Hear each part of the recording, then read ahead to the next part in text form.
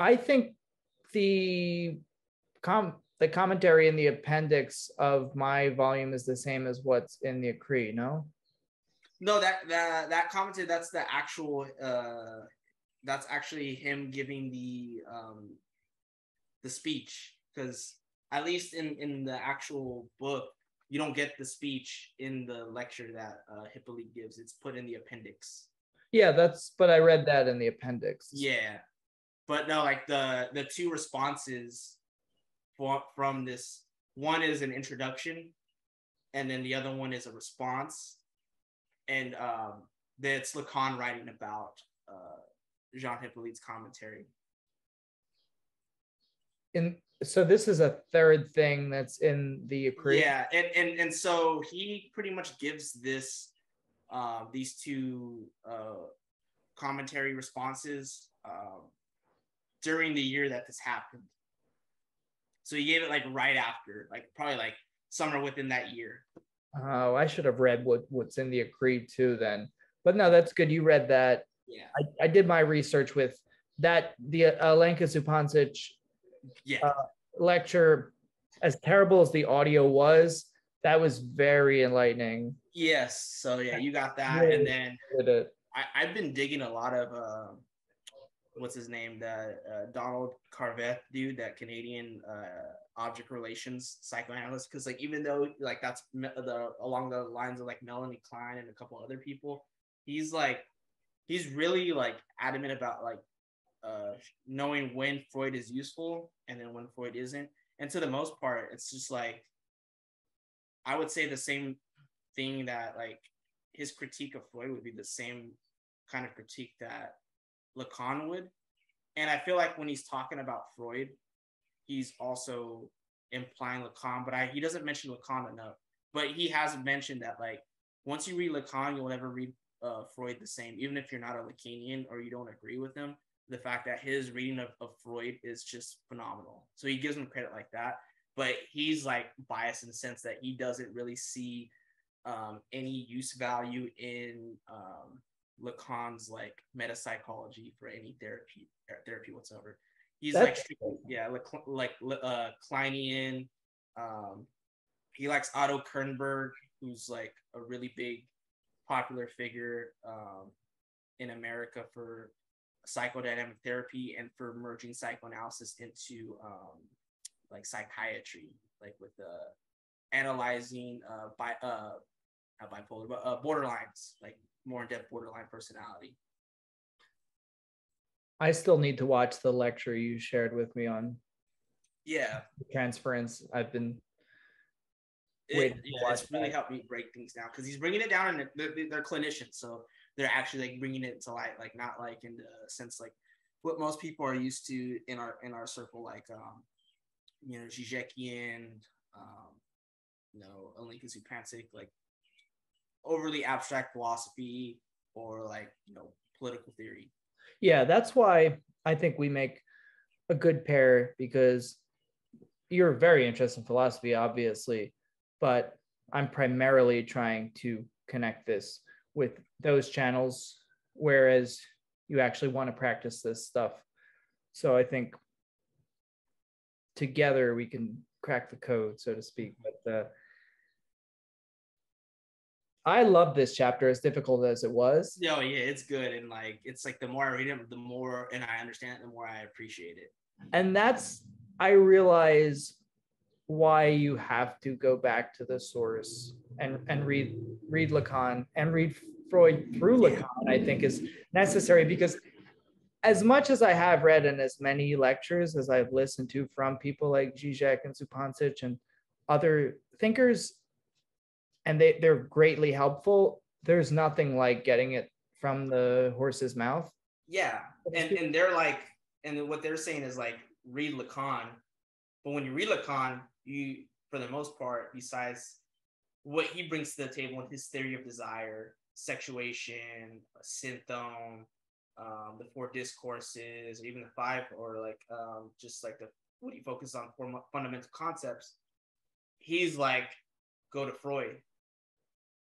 And the more you read Freud, it's like you're seeing it in these different lenses.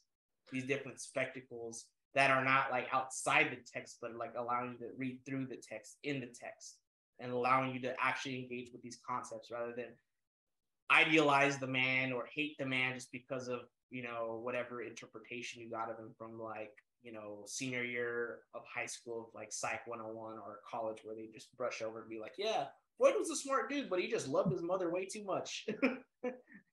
Which is ironic because you're just applying his own concepts to his life as if it's like, gotcha. And it's like, well, no, you're the one who's got, because you wouldn't even think that if it weren't for him. Exactly. Like, what the fuck? But what's interesting about this is people say, well, you need some footing in Freud before you tackle Lacan. And that's true to a degree, but I'm actually happy because I've read some Freud, not a great deal, but I would say enough. You know, Civilization of Discontents, and I think it was like his introduction to psychoanalysis, Beyond the Pleasure Principle, and some other texts. But I will like one day dedicate myself to reading as much of his work as I can, but I'm happy that I'm coming at it from this angle. Same. It really frames it in a way that is very useful.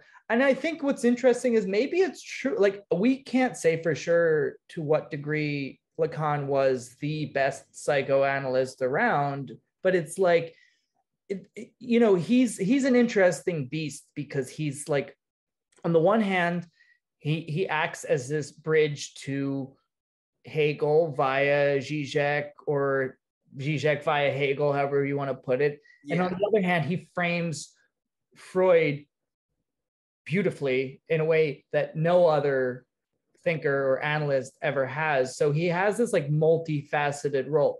Him on his own Lacanianism, it's hard to say if that's even a thing or not. No, right? So maybe your guy is right about that. What's his name? Carveth? Donald Carveth. Yeah. So maybe a lot of these people are right to kind of like, well, not right, but keeping their distance from Lacan, like maybe there's some purpose to that, because you don't necessarily want to call yourself a Lacanian. I mean, there are Lacanian psychoanalysts, but it's a precarious place to be, I feel like. And I would definitely agree in the sense it's like, it's and it's not something that is just like intrinsically Lacanian. I think it's just because of, again, like how really in-depth his reading was. It's like one of those things. It's like, well, again, it's like the thing that Dave and I always talk about when it comes to Marx and not Marx, Marxism and all those that come after. It's like, well, you know, especially with MLMs, it's like, oh, you don't need to read Marx because Lenin read Marx, so we don't have to.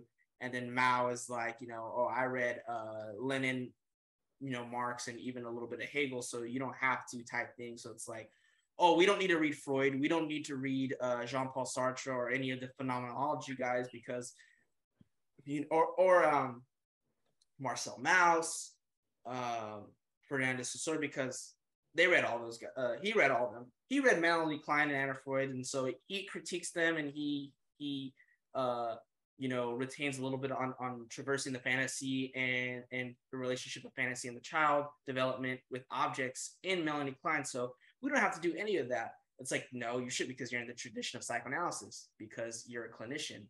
And at the end of the day, what you're putting into practice, even though you're focusing more on language, it's still Freudian. You know what's funny is it's almost as if the assumption is that these thinkers that cap off this process have successively sublated the former thinkers, just like, oh, well, if you're going to say you don't need to read Hegel, if you're going to read Marx, then it's like, well, then Hegel or Marx sublated Hegel in a sense. It's like, no, that's a fallacy. And that's where Zizek comes in to like disentangle it. And it also means it's like, what aspect of sublation are they talking about? Are they talking about they overcame him, or that it retroactively reduced back? Well, that's the word that I use, just to a tie-in. No, with that's good, because like it's a play on words, because that's what Hegel realized, that sublation was a play on words. And we will see like how sublation or aufhebung manifests in this text too, which I thought was pretty interesting. And like right. Now we're bringing up Hegel too, and we're actually it's really cool because it anticipates everything, the entire sphere of thinking that we're engaged with, that we're fascinated by, is like, I feel like right here we see the real nucleus of it. Yeah. So I think there is this sort of Verneinung with these camps that want to, like, once they get to the heart of their technique, they have to disavow it. And that's actually in the footnote. I don't know if yours has footnotes, but I was saying how like denegation or Verneinung, at least in the footnote was given about the commentary that Hyppolite gave, that there's also this connection with the term disavowal, which how we were talking about the other night, that, I was using this term a lot and not realizing, oh shit, it has relation to Verneinung, but that does make sense. Yeah. And hopefully we can relate it back to that. There's a lot here, so I don't want to linger too long on any one thing, because we have to jump ahead to Hyppolite's own essay there, or commentary, I should say.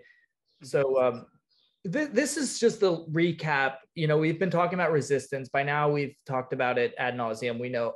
We kind of understand what resistance is.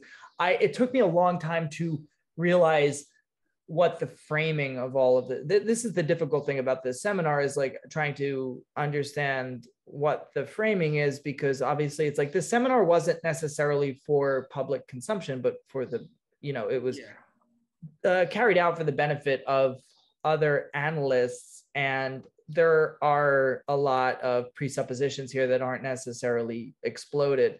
And we have, this discussion of resistance, which the great insight that he comes to is that resistance is not something to be resisted. Resistance is the absolute gateway to understanding the unconscious, and dealing with it in the right way is crucial, because otherwise we have this cementing of an ego that becomes reintegrated and nothing happens. And I think Lacan would go as far as to say that even something worse could happen to the subject than if they didn't go to analysis, if the ego and the ego's symptom is like reinforced in this way. So I think that's also his intervention, is to guard against these dangers too, which, because he's a very dedicated psychoanalyst. So we're talking about resistance here. Full speech. We established what full speech is. That's when the subject emerges. That's when the unconscious emerges. It is the opposite of empty speech. Empty speech is pretty much what we do all the time.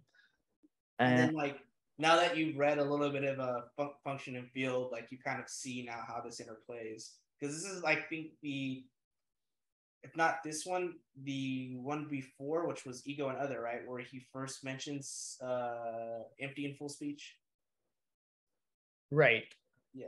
That's where he first makes that distinction in the context of the transference, in the context of resistance. And he reminds us here that the dream or dream work, the analysis of the dream in the last instance, in the previous chapter, hinged on this one word channel, or in the case of Freud's Signorelli spiral, let's call it, hinged on this word er, and that we have this one vocable, this one isolable element, the scrap. And that was really enlightening for me, because I always think like, damn, like I don't remember my dreams in depth. Some people will tell you their dreams in like long accounts of their dreams, and then this happened, and I had pretty vivid dreams, but I'm like, I don't remember enough of my dreams to feel like I could do real working through with an analyst.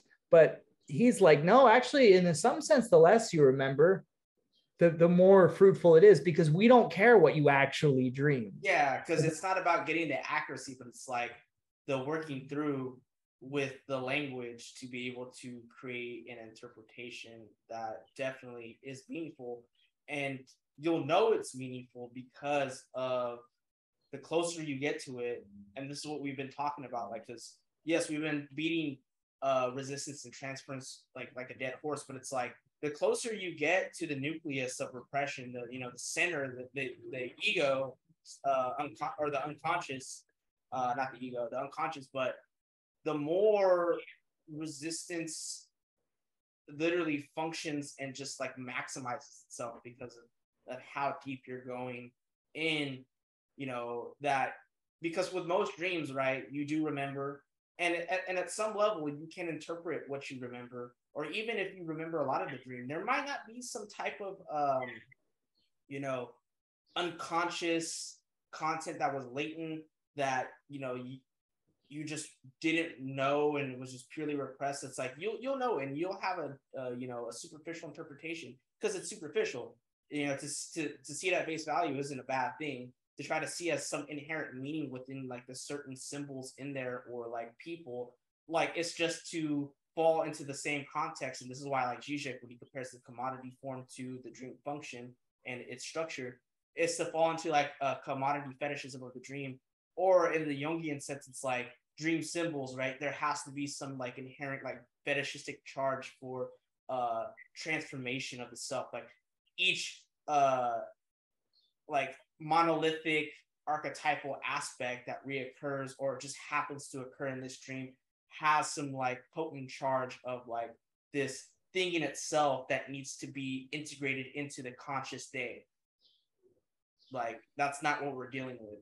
Right. And that's exactly what is going to be addressed here. And it's easy to miss this.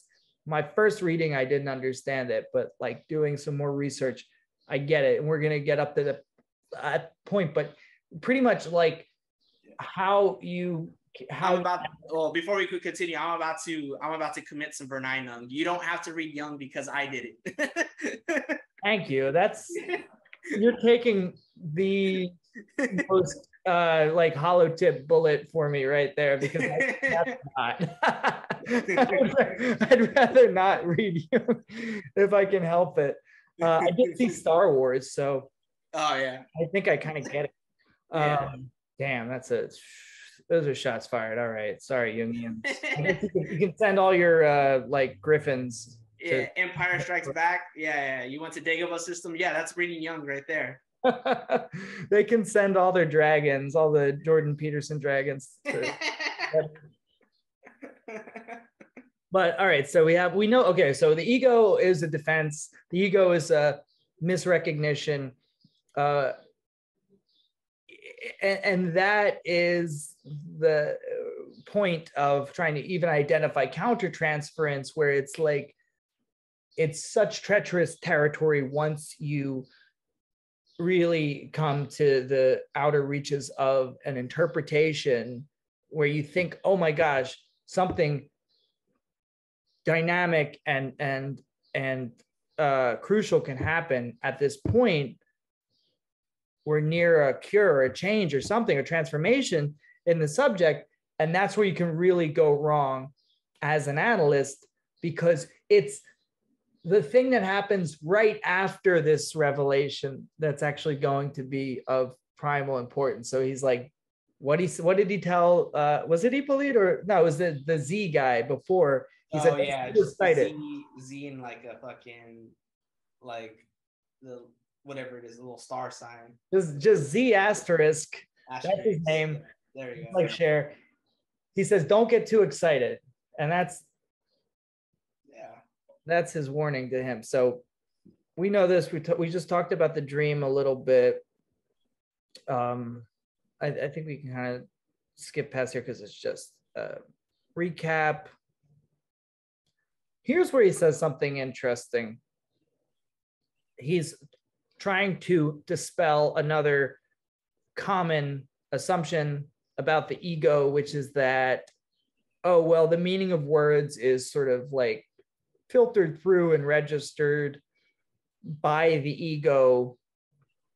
And he says, well, we can admit that the ego, like in a sense, controls our motor activities, but this is an interesting way to put it. Is the ego the master of everything that these words harbor?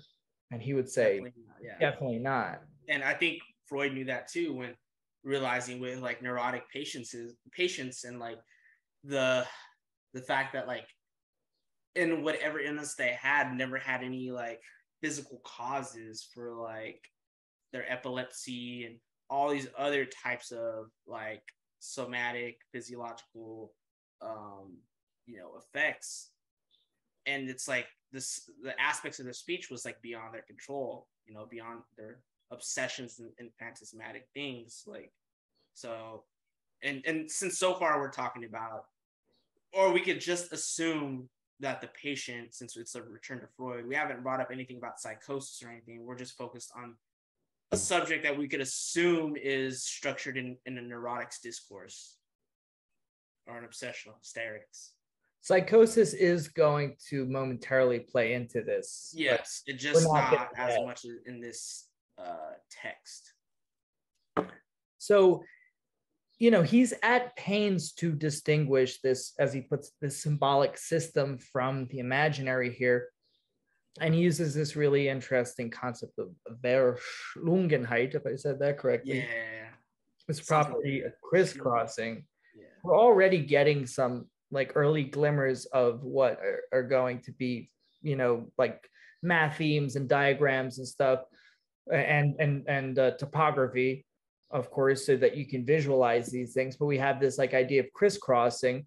And so far, I wasn't sure if he used signifier and signified yet, but in function and field, he does at points use signifier and signified. So I think I might have in an earlier session say he hadn't developed that yet.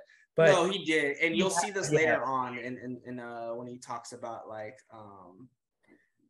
the locus of signification, and then like when he also brings up like the which is the same one. He brings up like a seminal text from Saint Augustine de Magistro, which goes over on the importance of names and words and stuff like that. This is where he plays in the importance of the signifier and signified. Oh, is that where he introduces it like as the kind of essential? And for this text, yeah, the more we get into like the text, the more you'll start to see the structuralism. Right now, it's like he's still focused on the imaginary, even though he'll like later on introduce the symbolic or the importance of speech, because we're still on the phenomenology of speech. We haven't really gotten much into structuralism of language. But again, like function and field of speech and language, is king, and like this shit is like queen, pretty much. Like he's like just that. Like, yeah. Exactly. And it's called function and field. So we have this like field, if you think about crisscrossing, you can picture signifiers being connected via crisscrossed wires in a large field, in a sense. So it's like, this is what he wants to illustrate, I think, is that the symbolic system is an unending network, but all of these signifiers are interconnected, so that when you have one, you have all of them. There is no isolated signifier. I think that's one thing that he really wants to emphasize here. Yeah.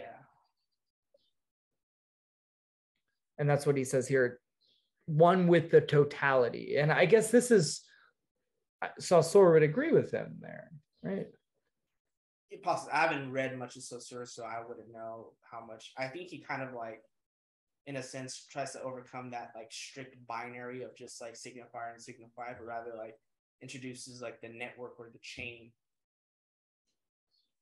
that like there's this like referential upon each other.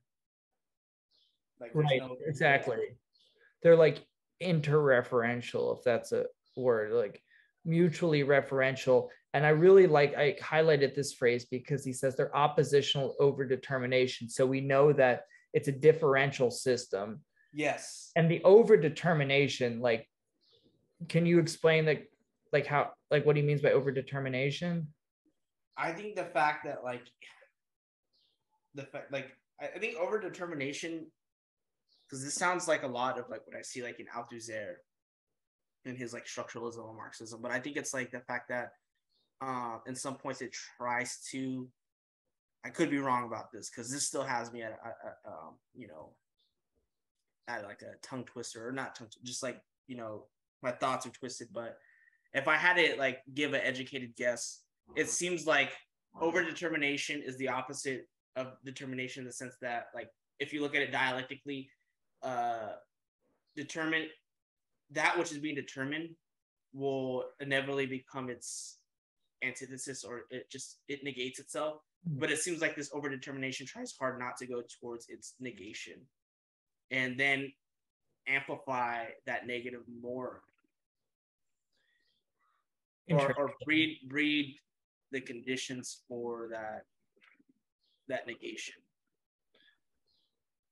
I thought of it as just more so in the everyday use of the word, of just something having, just being supercharged with meaning. Yeah, but, I mean, it could. Yeah, it could. It's just like.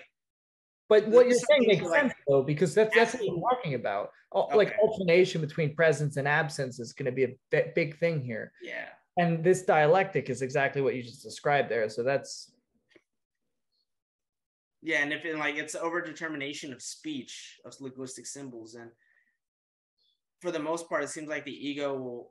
I mean, maybe if it's referring to the formation of the ego through language structure or the unconscious, but for the ego specifically, it'll, like, with this resistances, try to overdetermine itself so that it doesn't fail into full speech.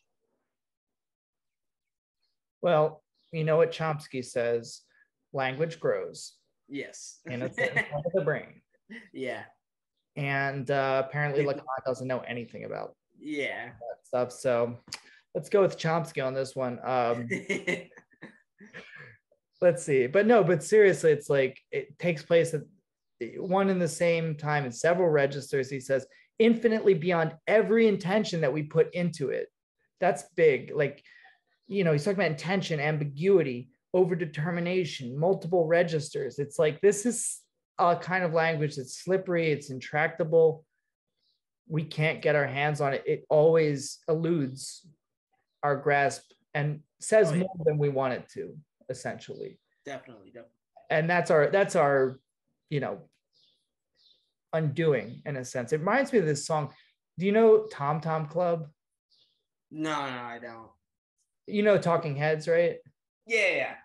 So that was Tom Tom Club was a group. It was basically everybody from the Talking Heads except David Byrne, and they have a song called "Wordy Rapping Hood" that's very Lacanian, and they're talking about how, like, everything words do, and one of the lines is like, they say words are working hard for you. They say, who was Tina Weymouth, I think, is Mouth or whatever the hell her name is. She says, but she says at one point, words have always nearly hung me, I'm pretty sure. And if that's not the line, then that's a Freudian misrecognition of the word. But, like, this idea that words could, like, hang you, like words can kill you. They can be your undoing. Yeah, and no matter what your intention is. These words could also heal. So it's like language is not something that we have direct mastery over. But then, like, that's kind of funny. Then Das FX would be like the psychotic, just like foreclosed. It just, like, saying all this random shit, but, like, it just sounds fire when they're rapping. Yeah, I feel like a lot of the best rap might just be like foreclosure, right? I mean, look at Ghostface Killer. Ghostface, I was just gonna say, Supreme Clientele is like one of the greatest monuments in art to, like, foreclosure. Like, they're definitely just very free associative, that's for sure.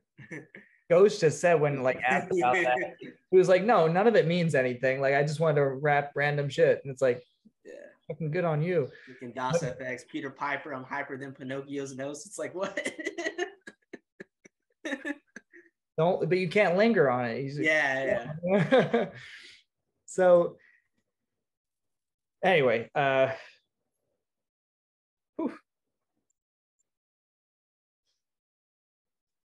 don't know, like, there's so much anticipation here. This is kind of interesting.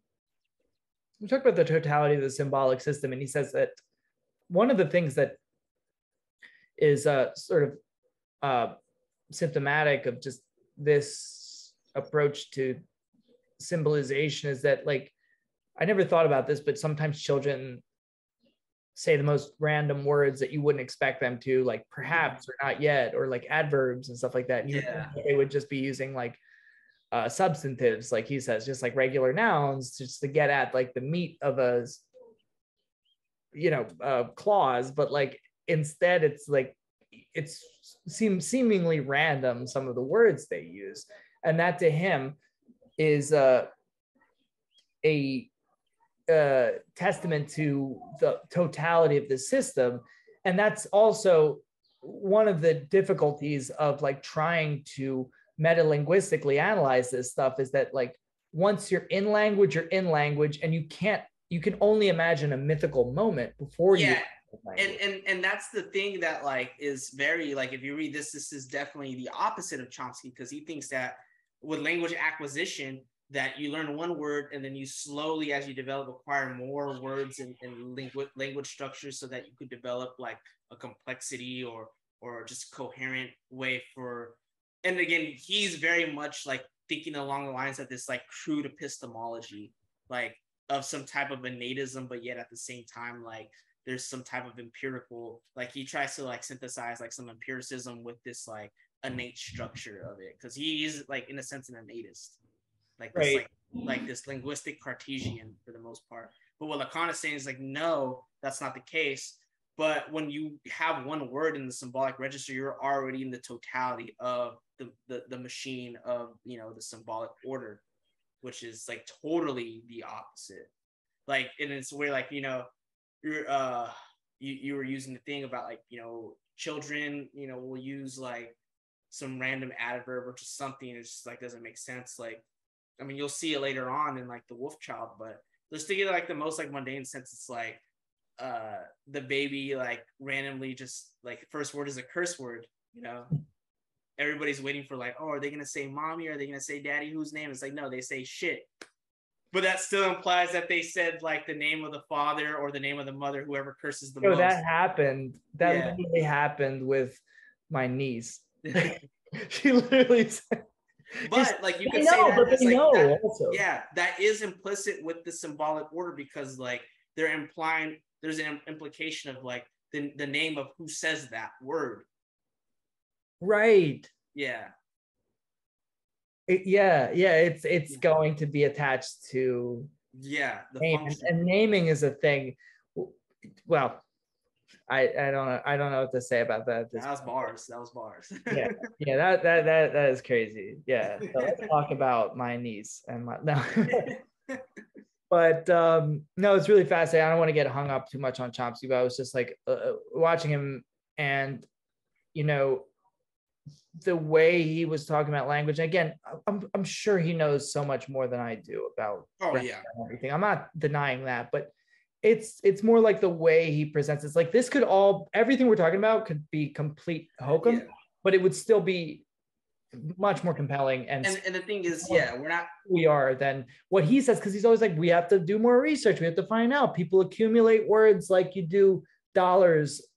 Yes. Like slow cumulative process of meanings, and it's like I couldn't do that on my own. The whole thing of like the way like his epistemological framework, and just like a lot of just science simps, like what did you say the other day, fact simps, like fact simps. Yeah, that was the best. That shit had me dying.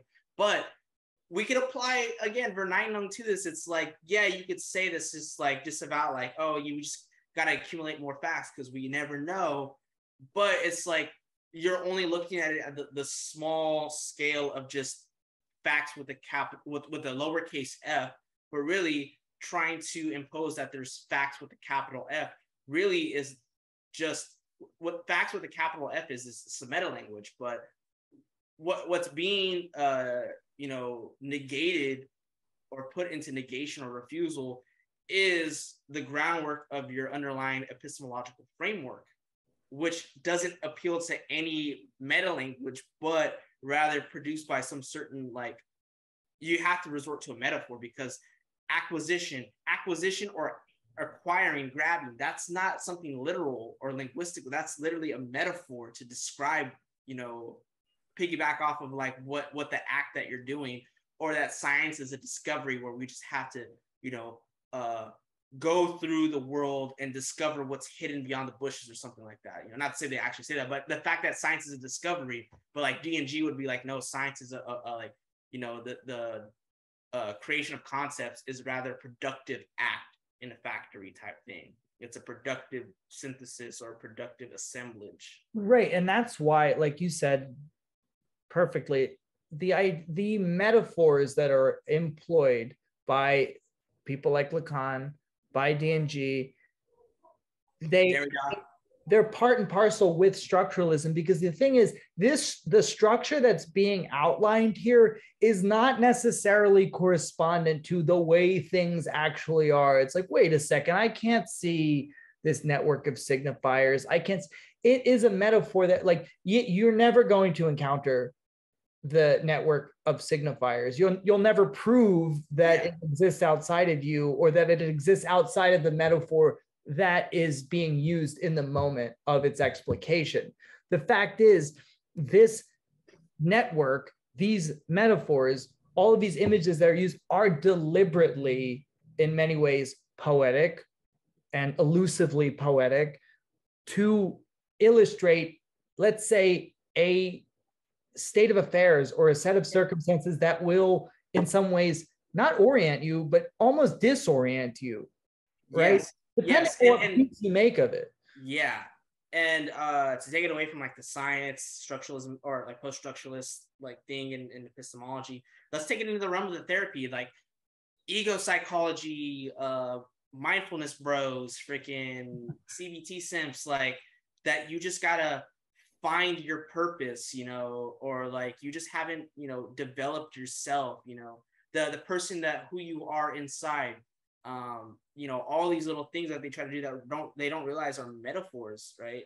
The language that they're using, and the fact that these certain things that like a therapist can use, because at the end of the day, like, even though other forms of therapy aren't using psychoanalytic methods, they aren't engaged with the transference, but at the same time, it's happening. Even if they want to reject it, refuse psychoanalysis, it's happening no matter what. The patient is going to cling on to you. And there's some people that realize that, like, oh, you go to therapy, but yet you're not learning anything, or yet like you're still self-sabotaging yourself. It's like therapy to them is a catharsis to where they could gain the recognition of their therapist, and that's their moment where they could like tell them, oh, you're a good person, you just have automatic thoughts, you're fortune telling, you're trying to predict the future, and you're that's what's triggering your anxiety. Again, trigger.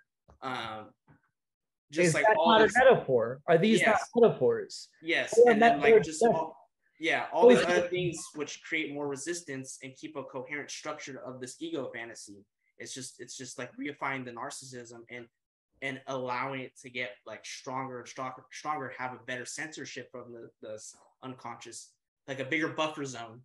But I also want to point out that all of the language that these fact simps or like empiricist bros are using supposedly, it's also metaphorical. These are metaphors. They're just, you don't recognize them as such because they've entered general usage. Yeah. But they're still metaphors. So when you hear something like this and it sounds like offbeat or weird, that's a good thing. But it's no different in the sense that it's just a more poetic, like embroidered sort of metaphor than you're used to, as opposed to what you encounter. What, like you said, with trigger, like trigger is a metaphor. Yeah. Are you a gun? No, it's like but like the way that like things, the affects fire off and stuff, and the way you react, it's like, right. You get that. You think, oh, well, it's an apt metaphor. There's no reason this isn't any more or less. It's much more apt to my mind. But when he plays with language, and, Lacan's deliberately provocative at points. He understands the way his words are going to be received to a certain degree. And he deliberately provokes people and he plays with his own ideas. And that does, but that only to me is a testament to like, you know, well, I simp for him, so what the fuck? But like he's creative. That's an important part. Whereas like, well, I'm not gonna get off on a thing. But you know what I'm thinking, like the way like we're starting to get into it, and like I feel like with certain aspects of this, we like you said, we've already like beat resistance and transference like a dead horse.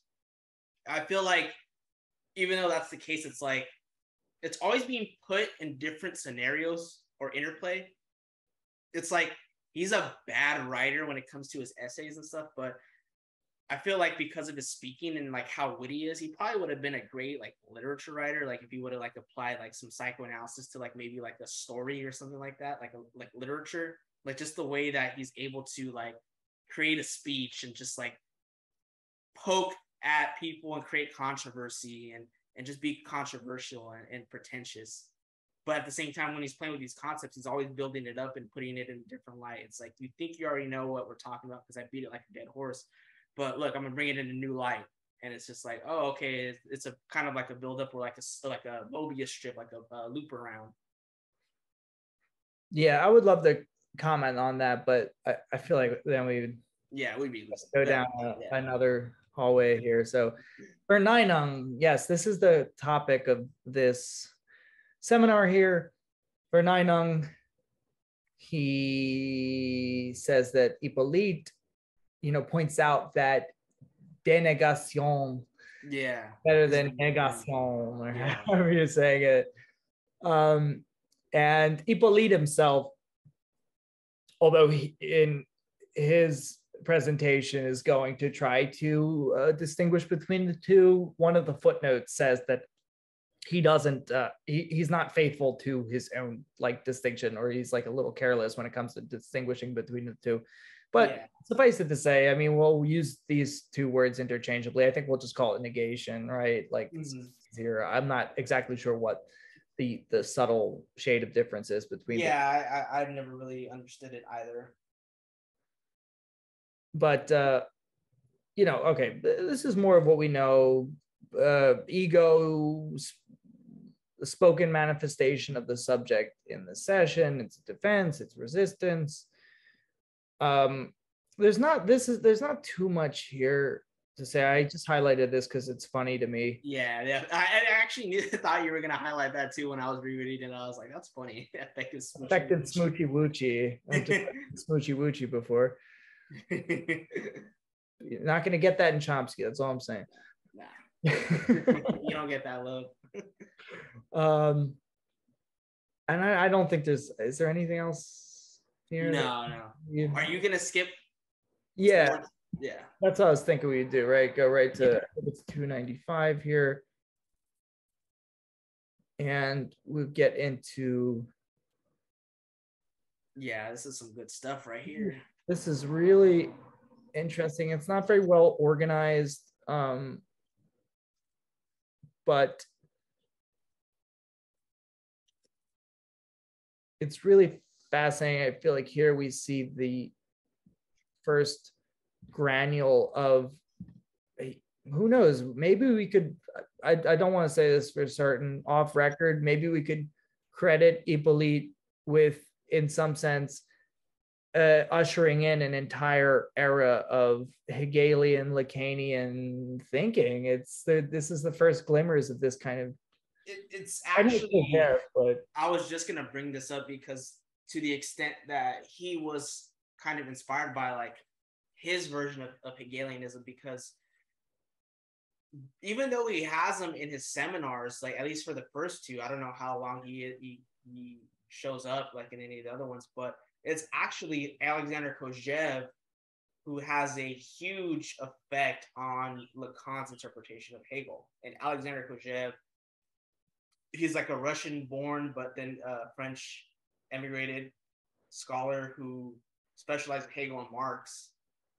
But it was his introduction into Hegel's phenomenology of spirit, where he focuses a lot on recognition, master and slave dialectic, that this like is the predominant interpretation of him, of Hegel being him, by people like Lacan, Sartre, Merleau-Ponty, Deleuze and Derrida. But Derrida, Deleuze, and Foucault actually have more influence by Hyppolite himself. But I don't see a lot of like the Hyppolite style in Lacan, which is kind of odd. No, I didn't mean to say that. No, not his style. Like, yeah, more so. And I know we have to credit Kojève for all this, but this is the first time I'm seeing an attempt to sort of square Freud with Hegel, and someone who's more learned than I am would know if that's been done before, but it's just interesting because I'm so familiar with reading Zizek and hearing him talk about Hegel and Lacan together that it's like, it's fascinating to see this. I would say like there are attempts before this, but I would say they were kind of very crude attempts, and it's from the Frankfurt School, especially Herbert Marcuse, because he calls himself a Hegelian, and then with Eros and Civilization, it's that Freudian, Marxist, Hegelian discourse. But again, it's nowhere along the lines of Lacan, because, and with the way they're using, they're only focused on like this crude sociological way of applying repression and domination, like, and surplus repression, like as if like the theory of desire or libido, like equating with desire or drives, couldn't really be a thing. Like it's just really crude, and I don't think it really tackles enough. Right, and it's rooted in a very like elementary understanding of sexual difference and sexuality that just like, oh well, society's issue is mass repression, or I don't want to credit, like I don't want to attribute. And you could see like elements of like, we can continue on, I don't want to get too off of this, but elements of Wilhelm Reich into that like kind of interpretation. With D&G definitely like they love that aspect of okay, right, they're into that. They like the so again, a lot of thank yous, a lot of this footnote's interesting because they is this Jacques is writing this? It should be Alain Miller. So I'm talking like as if I know him. Miller, I should say. Like I could do that with Slavoj because apparently he prefers that, but I don't know. But so he talks about how the difference between denegation, negation, and the difficulty of translating this text because parts of it were in German, and he's reading from a German text that's sometimes translated in French. Yes. And of course, it's in French. So that it's very difficult to the translation itself. But like I was saying before, it's important to note that he's somewhat careless with switching from denegation to negation, but because there are two orders of negation that we're going to talk about here, and it's important to make the distinction at a certain point. And and I thought that was interesting too. It's like an internal, external one. Hopefully we'll try to identify when it's like important to leap to the next stage of the distinction he's making. But anyway, this was tough, but I got a lot of secondary stuff that kind of like illuminated it for me. But it's really fascinating. I read the short text that he's drawing from Negation. Yes. By Freud, or Verneinung by Freud. It's super short, but as he mentions, it's like it's so dense and so in its own way revolutionary that not only does it shed light on the status of psychoanalysis, but also like he's saying, because Hyppolite's a philosopher, has decisive ramifications in the realm of philosophy itself. And that's actually something I'm glad you brought up, because in the response by Lacan, he like says, I'll flip through it, but I'm just gonna talk while I say it, like while I'm looking through it, that like, even though Freud was coming at a time before like big as phenomenology got, and not only phenomenology but existentialism in France, like it's like he almost like presupposes with this whole thing on negation, which you'll see a lot in like he's like, this is like because he's like still in his phenomenology kind of like lens, or like where he's still kind of drawing from, and he draws upon like being in nothingness. Like he'll say like Freud, what's he say in this short text, as in the whole of this work, Freud thus proves to be very far ahead of his time, not at all lacking compared with most recent aspects of philosophical reflection. He does not in any way anticipate the modern development of philosophy of existence, but this philosophy is no more than the Peri that reveals in certain people and covers over in others more or less well understood repercussions of a meditation on being, which goes so far as to contest the whole tradition of our thought, believing it's to stem from a primordial confusion among other beings. And then, you know, he has in brackets, being and nothingness. So, yeah, so Lacan agrees with Hyppolite here that Hyppolite himself seems somewhat stupefied by what he's reading because it completely challenges what we're taken to be fundamental like axioms of philosophy. Yeah, and you can still see this today with the way people, not only in philosophy, but like in like other realms of discourse, like this just pure holistic rational subject with agency. And if there's, you know, we know for a fact in common discourse, like people will say it's just human nature, bro, like, or like, you know, just humans are just naturally evil. And like any discourse, whether it's like their crude attempts of psychology and just like, you know, what makes somebody a murderer or serial murderer or a pedophile because they watch all these things on like freaking, again, like the Ted, like how many fucking Ted Bundy documentaries do we need, or Richard Ramirez? Right. It's just like they all of a sudden become profound thinkers. Like what just makes somebody's just so sick and sadistic? It's like that. It's just are we just naturally evil as humans? And it's like still there's just a presupposition on this that just makes it a totality of the subject and has its agency. And like, or like with science, just like the fact that like we are just like, you know, this Aristotelian in a sense subject of this will to know, or just like this drive for knowledge purely, you know, that science has this discourse. It's like we're just like this blank slate subject, and then we're just purely observers of facts, but they don't apply for the split or this repression, negation, refusal aspect of something underlying. And this is the clearing away of, talk about bias training or whatever, the actual clearing away of biases. Yeah. To be in Freud's position. Not that he's like perfectly objective or anything, no, but like not. This is, I mean, but that's what the dialectic itself is dealing with. And well, it's going to make a lot more sense, hopefully, when we explore this, but let's clear through some of the brush here. Okay, so again, this text from Freud, Verneinung, negation. Freud begins with, and he begins with what is already something that everybody knows, which is that like someone says, now you'll think I mean to say something insulting, but really I have no such intention. I remember my mom used to say that, my grandfather used to say, no offense, but your feet stink, right? Yeah. It's like a corny thing. It's like, you know.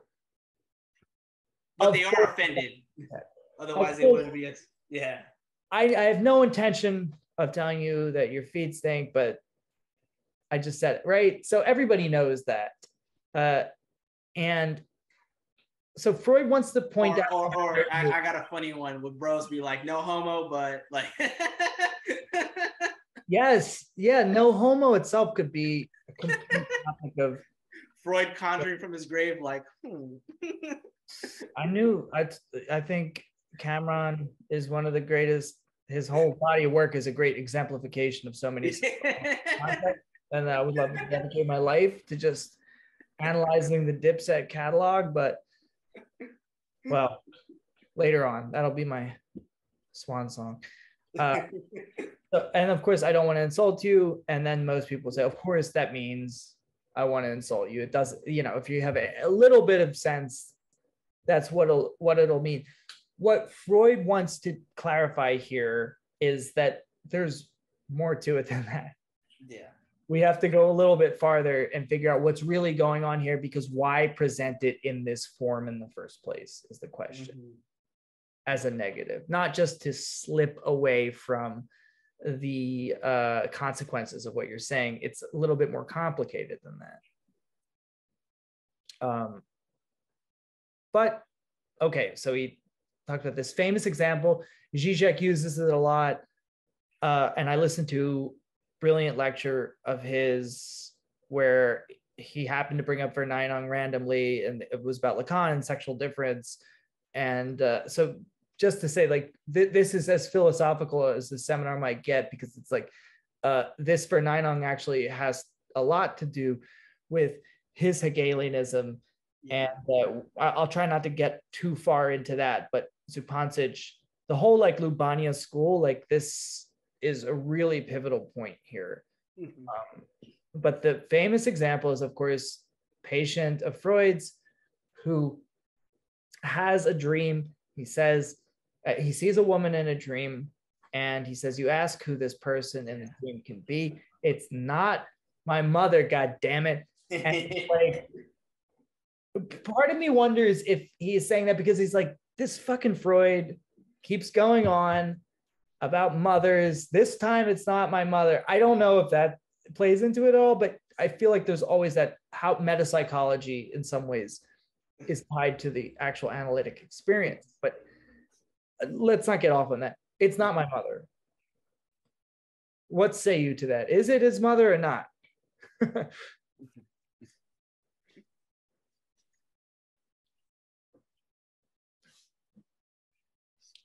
And then Freud, of course, he has a brilliant response, which is when you said that, right?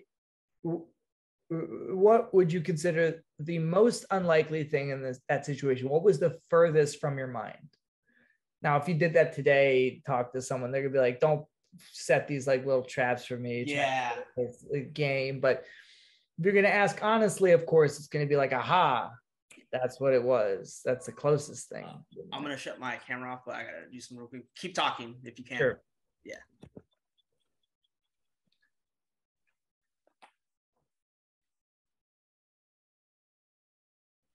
So we're talking about a mode of being presented as what something isn't.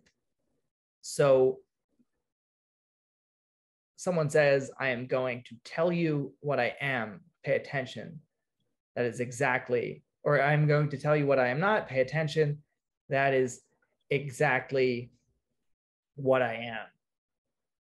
And anyone who thinks they're a little bit shrewd or knows a little bit of psychology, of course, is going to assume that that person, through this negation, is actually conjuring the thing, the figure, entity that's negated.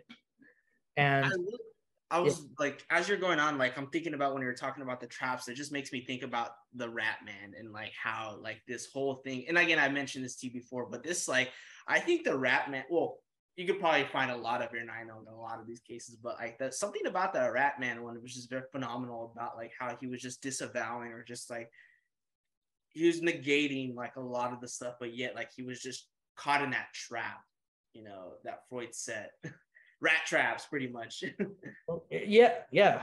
And these are rat traps, and this is, again, it's always a two-way street with Lacan, because he's talking to analysts, and he's not just talking about what occurs with the analysand, but also what to look out for as an analyst. And I think that's part of the return to Freud, is that Freud gives you this beautiful first-person account of what it is to be an analyst. You don't get that with other sciences, No, or like psychology, or like how psychology tries to affirm itself as a science, but like therapy may not be a science in the sense like something like hard science, like biology or engineering or chemistry or something like that, but it has its own craft. And I just like, there's just so much like, then again, like you could tackle in so many ways, like not just the fact that like, you know, just this flawed interpretation of Freud, but it's the fact that therapy culture just helps reinstate capitalism.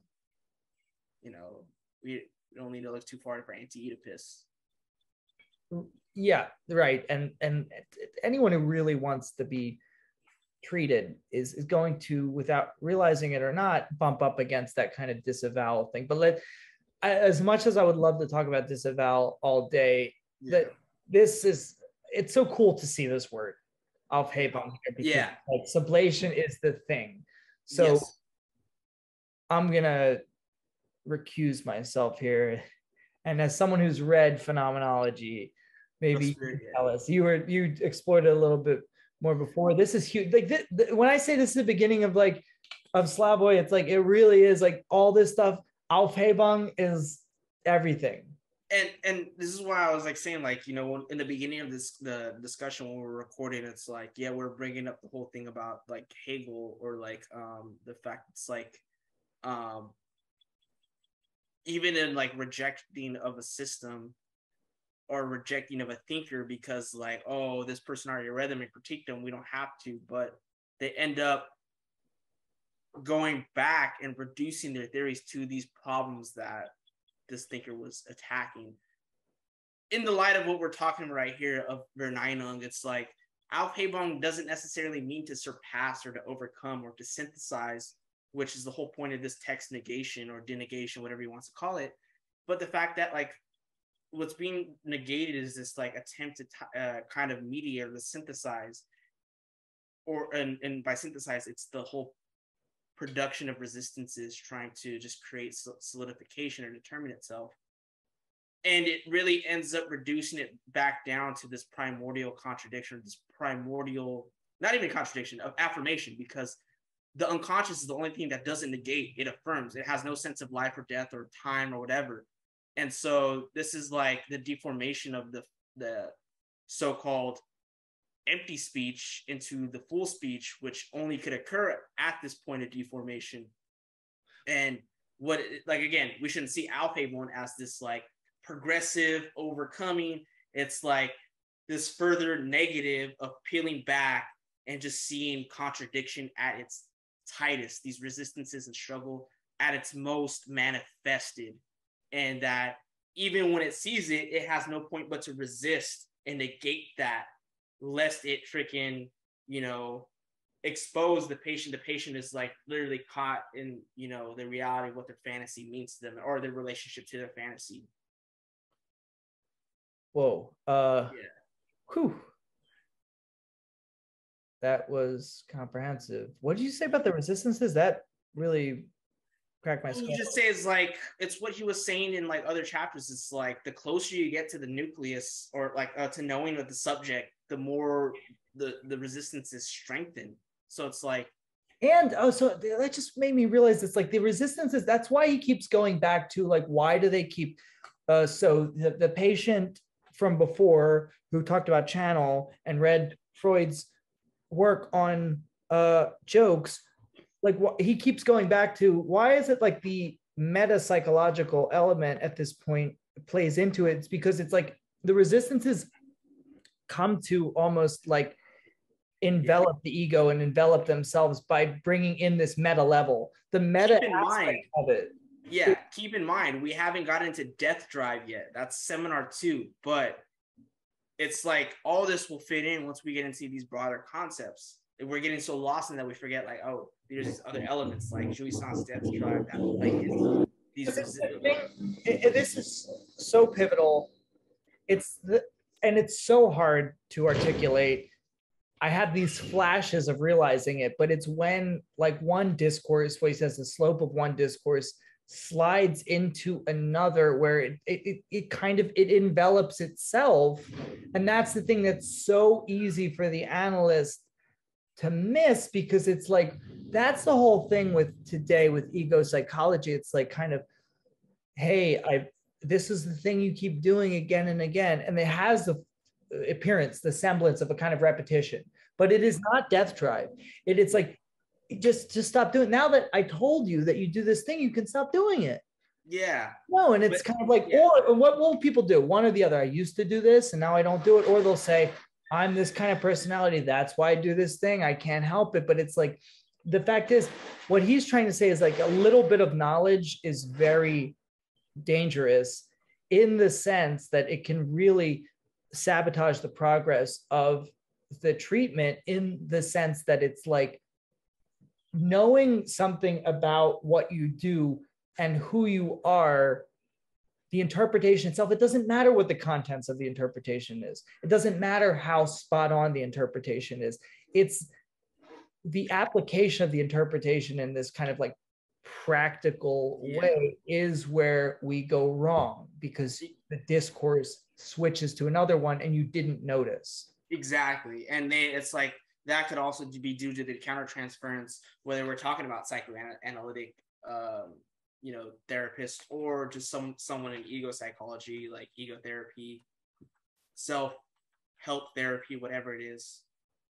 Like, and this is the thing, it's like, yes, we don't want to countertransfer or whatever, but it's sometimes like when they're showing this resistance and they try to attack your character or say, oh, you really don't know anything, or like they just like, because again, the deeper the resistance too, it's like there becomes this like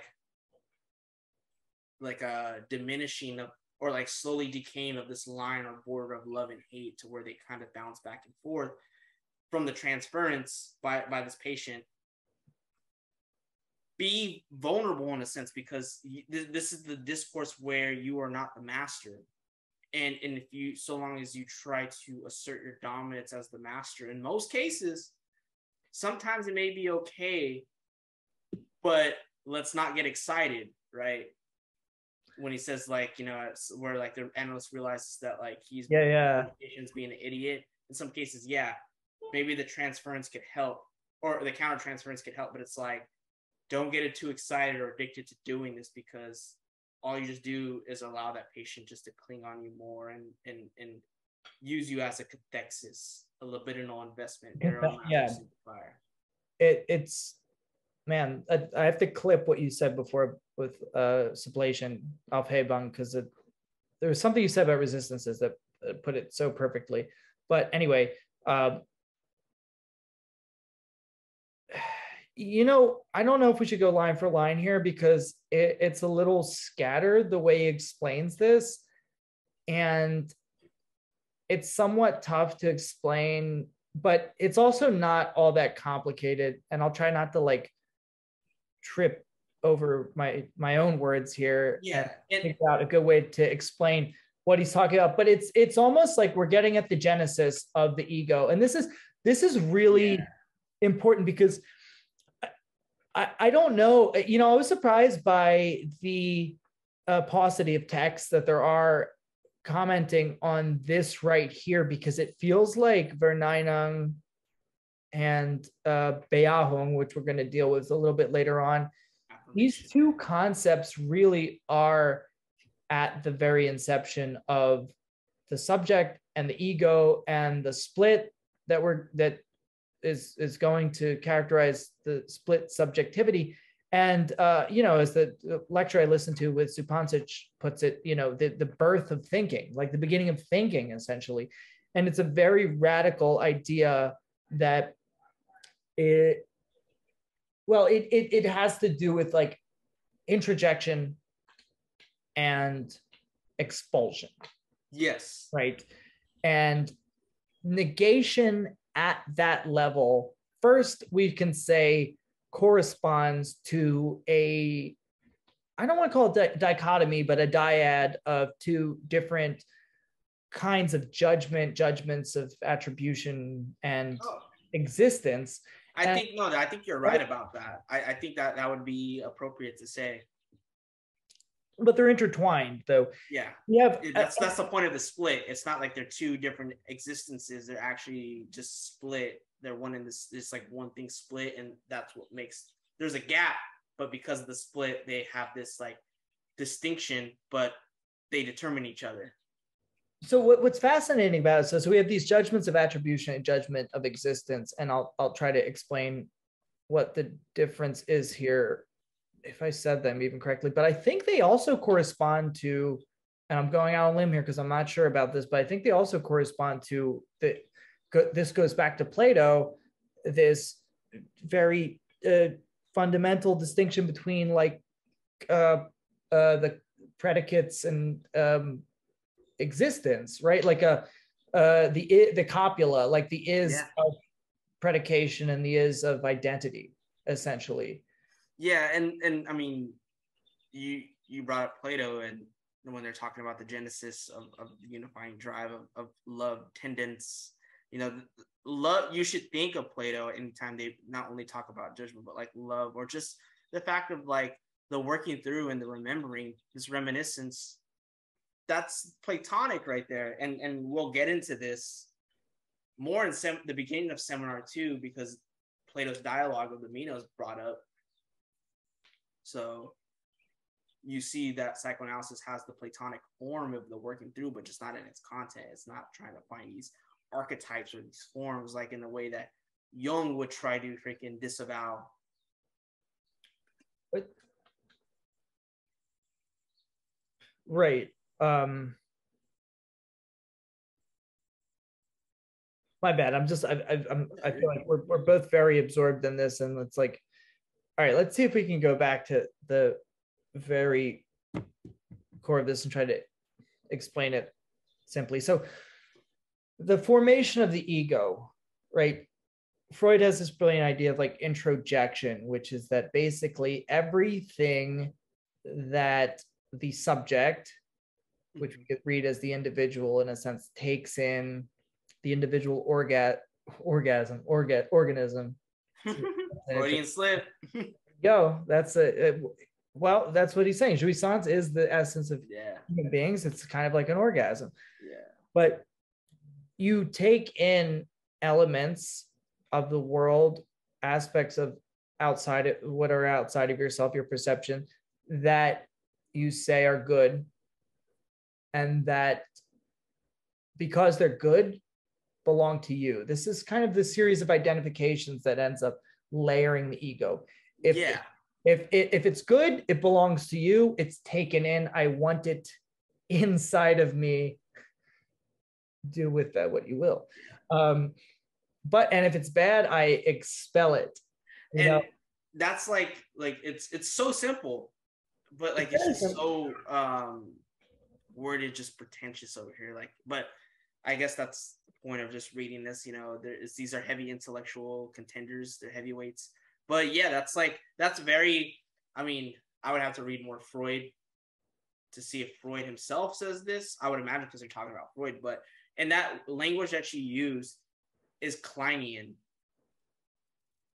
Is very much like, I expel what's bad and I take in what's good, this identification, and also the point of splitting comes more, it's very emphasized by Klein. And we got to see, it's like with Lacan and his therapeutic aspect, he's bouncing between the Kleinian and Freudian. He's definitely a Freudian, but there's some aspects that kind of work well to amplify Freud from Klein. And we'll see this in the next chapter, definitely. So it's like, essentially now but the important thing is not just the ego, but the distinction between inside and outside. Yeah, and that's definitely a phenomenological thing too. Was it the Inwelt versus the Umwelt? Right. It's like the idea is like what's outside is bad, what's external to me is bad, and what's internal is good. But we can't operate like that as adults, right? As like a real ego. We can't. So he talks about this pleasure ego, which is, accorded to the pleasure principle. I would say I would say like what you were saying, like what's outside is bad and what's inside is good. It's only the fact is what is outside is what's outside is bad only if it disrupts the fantasy that I have about it. Okay, but before we get to that though, that's very true. But I should also say, you know what? there is no inside outside distinction yet. That's the problem. We're using that kind of language. Let's start over. I introject what's good. I expel what's bad. It's just introjection, expulsion.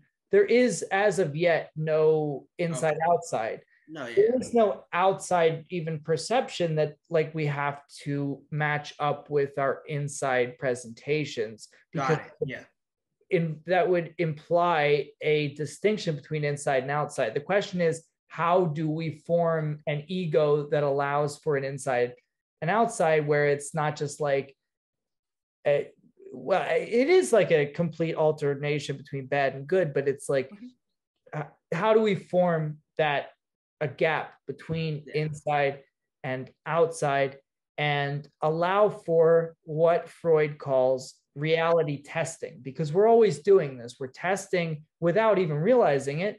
We're testing our inner presentations or representations against what we see out, our perception, what we see outside of ourselves. And we have to do that. That's what science is in many ways. And we have to do that sometimes even consciously. We're like, wait, am I seeing what I'm seeing? You know, so it's like, I see you right now, I turn, I see these are all familiar settings. If I'm somewhere new, you know, I have to pay closer attention.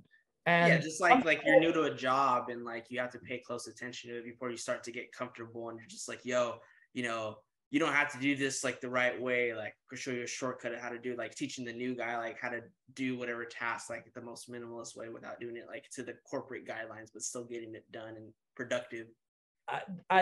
So that's the like from reality to pleasure.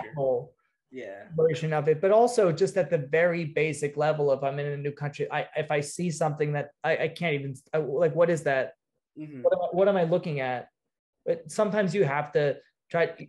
You have to match that with something that is a previous representation, right? Yes. This is all. There's nothing too revolutionary about that, and this is where it gets difficult. Well.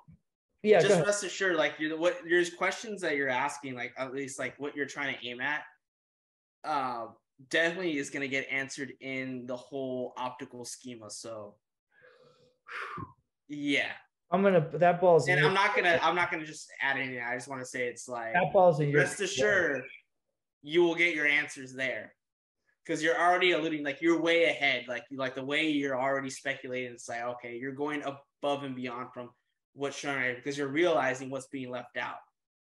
So, but the idea is that, and this is the fascinating insight by Freud, and this is what Hyppolite is like astonished by.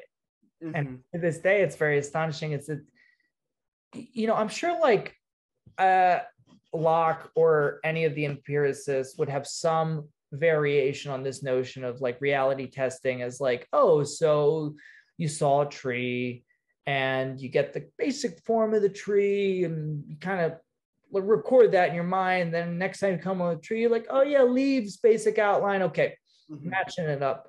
Freud says, no, you are refinding an object when you're doing reality testing. You aren't just dipping into your store of various images and matching.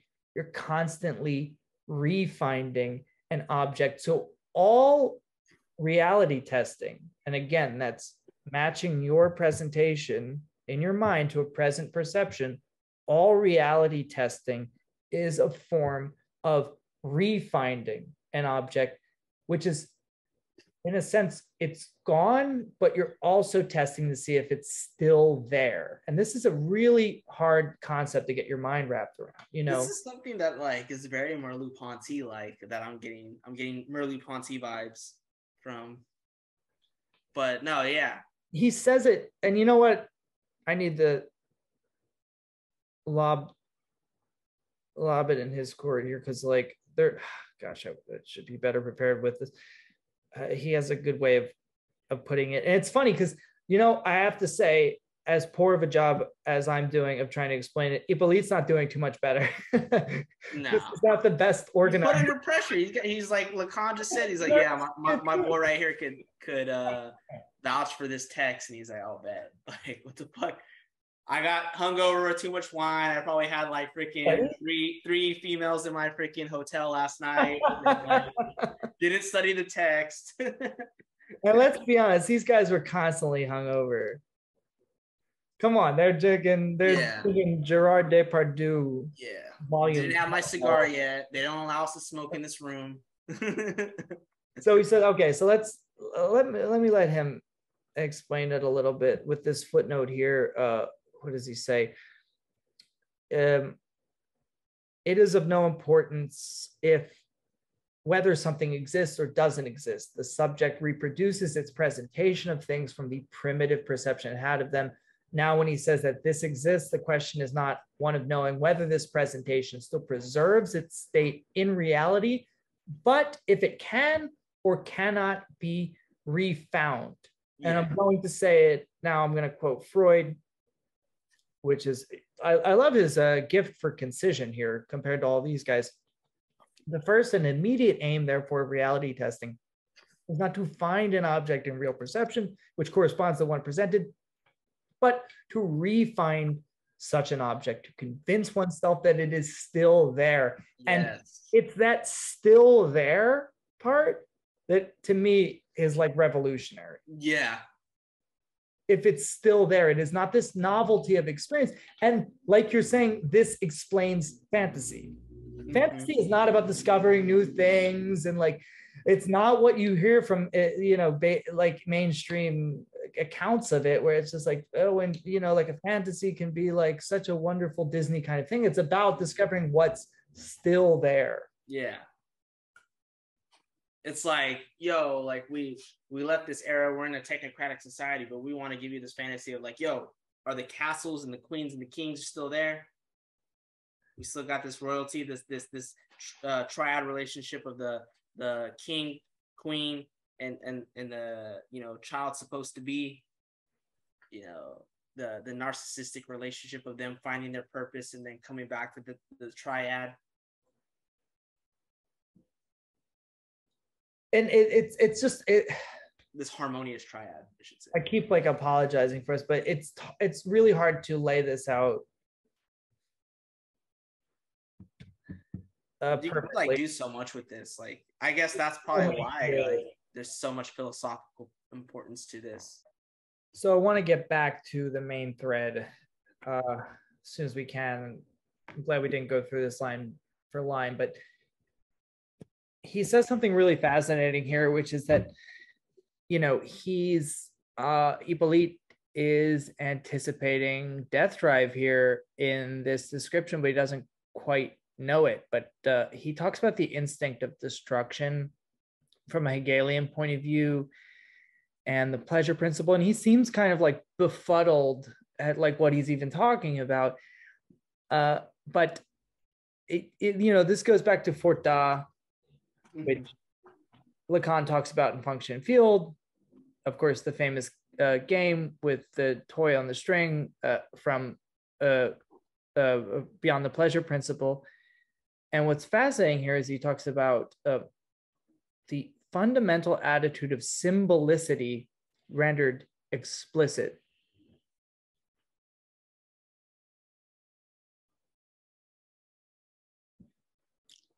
So there's something about the symbolic, there's something about speech and language and the death drive at play here and the formation of the ego. And he's confused himself about what non-being and being have to do with this. He says a margin of thought can be generated, an appearance of being in the form of non-being, which is generated with negation. That is to say, when the symbol of negation is linked up with the concrete attitude of negation. Now, I don't know about attitude, but Zupančič is going to talk about how right now we're witnessing the birth of the unconscious in the sense that it comes about with a no, even though there is no, as he says, in the unconscious. So the split comes about with a no. Maybe later that could be the name of the father, the no of the father, prohibition. And yet within the unconscious, there is no. So the negation of the negation that is implicit in the that is not my mother, that is my mother, the dialectic there refers to the unconscious, refers to a split, refers to a cut, primordial cut. And yet, through the negative, we enter the realm, or not enter the realm, but like we are referred to the unconscious, which doesn't know negation. That's the confusing thing.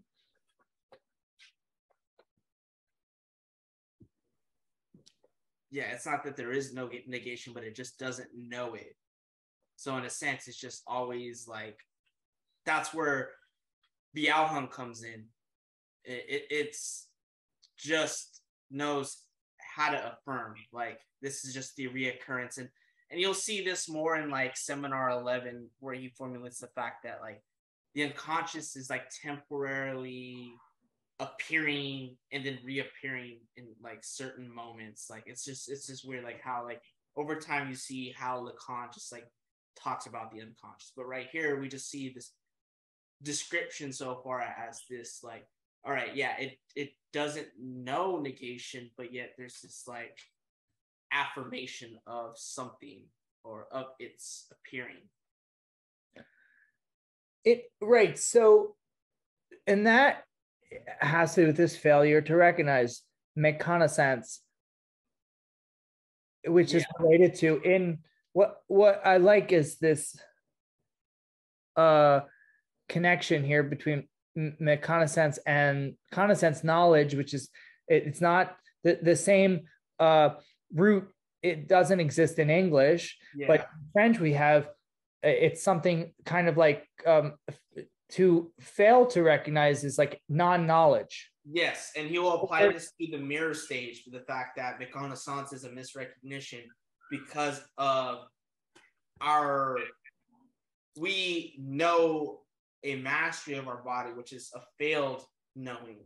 It's false mastery, or it's false knowledge. It's the fact that we believe that we have this, I should say, this false sense. It's not false knowledge. It's just the perception that is a false perception, because we think that we have mastery over our body, because in the mirror stage, this méconnaissance takes place when we have this fragmented image of our body, which we identify with.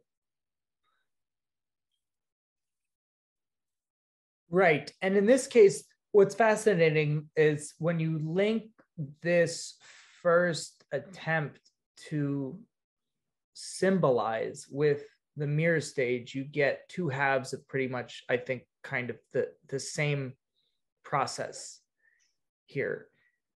And it's this failure to recognize, which could also be thought of as a failure to know, which ultimately characterizes this. And he's quoting Freud here in a negative formula. It's the hallmark of the possibility of being in possession of the unconscious and refusing it all the while. And this is the whole thing about the unconscious and consciousness, that it's so difficult to grasp. And this is why I think so many people are turned off by psychoanalysis, because it just feels like so many paradoxes. And yet it isn't just playing with paradoxes for paradox's sake. It's playing with paradoxes to force something else to emerge. And it's always a third term, a third participant. And this is something that is being emphasized here, which is that there's so much here. That's why it's so hard to focus on one thing. But yeah, let's take a look at the way Lacan illustrates it, and or just elaborates on this with some examples that aren't immediately that don't immediately explain it. But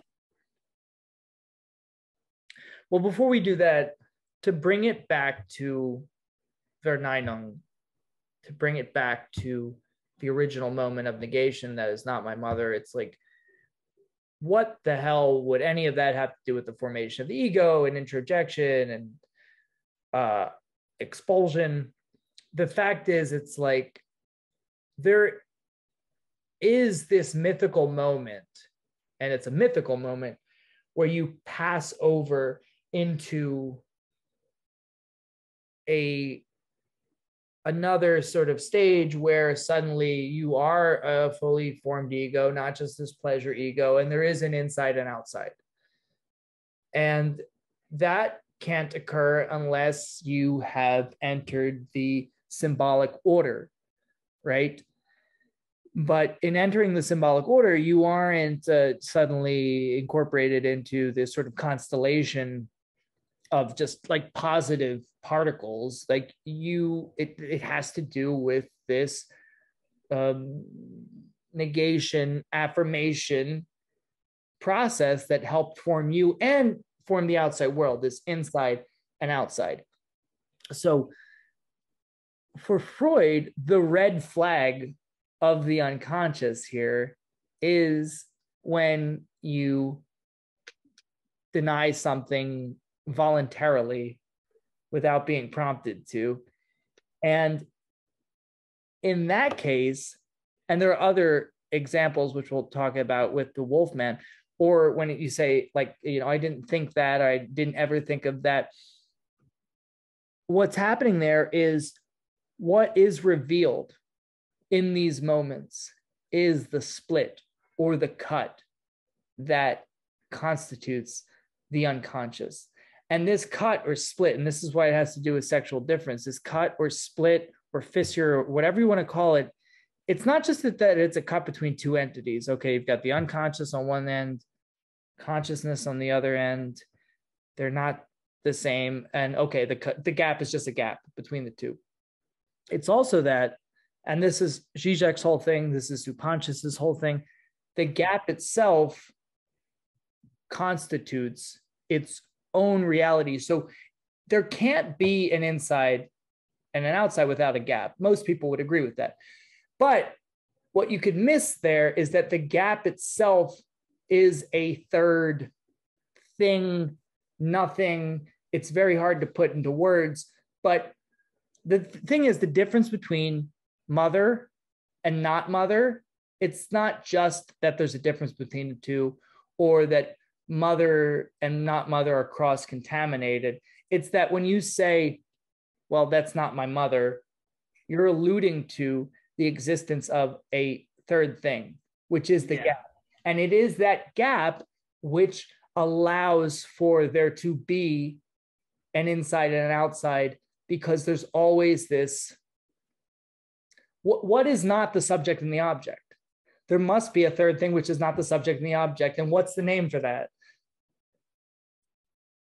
It would have to be, just like, I would say, like, the language of it, but it's not to say that's a meta language, but the fact that there just has to be some mediation of it. And I think that's kind of the whole critique of object relations as well, because it does focus on subject object. It's alluding to this other third thing without naming it. And I think that's what Lacan wants to get at too. Well, I think the name for it, which I don't know if he's applied it yet, is drive, though. Mm-hmm. And drive is that gap. And this is the thing that it's so difficult to get a binary science wrap around it, but that something can exist that is neither subject nor object. Mm-hmm. And it is that sort of a nothing or a nothingness that is going to more, it's the real, it's woman, there's so many names for it, but that is going to be a principal factor that can't quite be characterized in his philosophy. Now, Lacan here is going to take up his argument and very calmly, very placidly, unlike myself now, sort of lay out and unfold what exactly he's talking about. Again, I think it's really funny because Hyppolite, like, this is what I love about these seminars, is they feel like Platonic dialogues, in that, like, they do people in the room, and like these are real characters. This is a set. There's someone sitting here. They seem, just like intellectuals always are, like trying to impress each other, but like terrified of embarrassing themselves. And like you can feel that, you know, you can feel Hyppolite like wanting to impress Lacan here. It's a cipher. Everybody's doing their braggadocio. And Lacan is Nas, basically, I would say, like just complete equanimity, you know, just he understands his level of ability. So we're saying that the Lacan seminars are the firm then. Yeah, exactly. Yeah, so Lacan is Nas. AZ in this case is Hyppolite. Not, AZ is Hyppolite. Z is not AZ though. Z is, well, there's the original firm, which was like you got the Fox, right? You had you had Foxy Brown, Nas, Cormega, and AZ were the original firm, but then the firm album was like, it was, I think it was Nas, AZ, Nature, and Jungle. And then like Nature is Nas's brother, and then Jungle is someone else from QB. So I actually never listened to that. I just know the firm from the Affirmative Action song on was it that song's fire. Yeah, it was written, or was it Illmatic? It was written. It was written, yeah. That song is fire. That's a banger. That's hilarious. The firm is here. Yeah. Firm Days, though. That's a good song.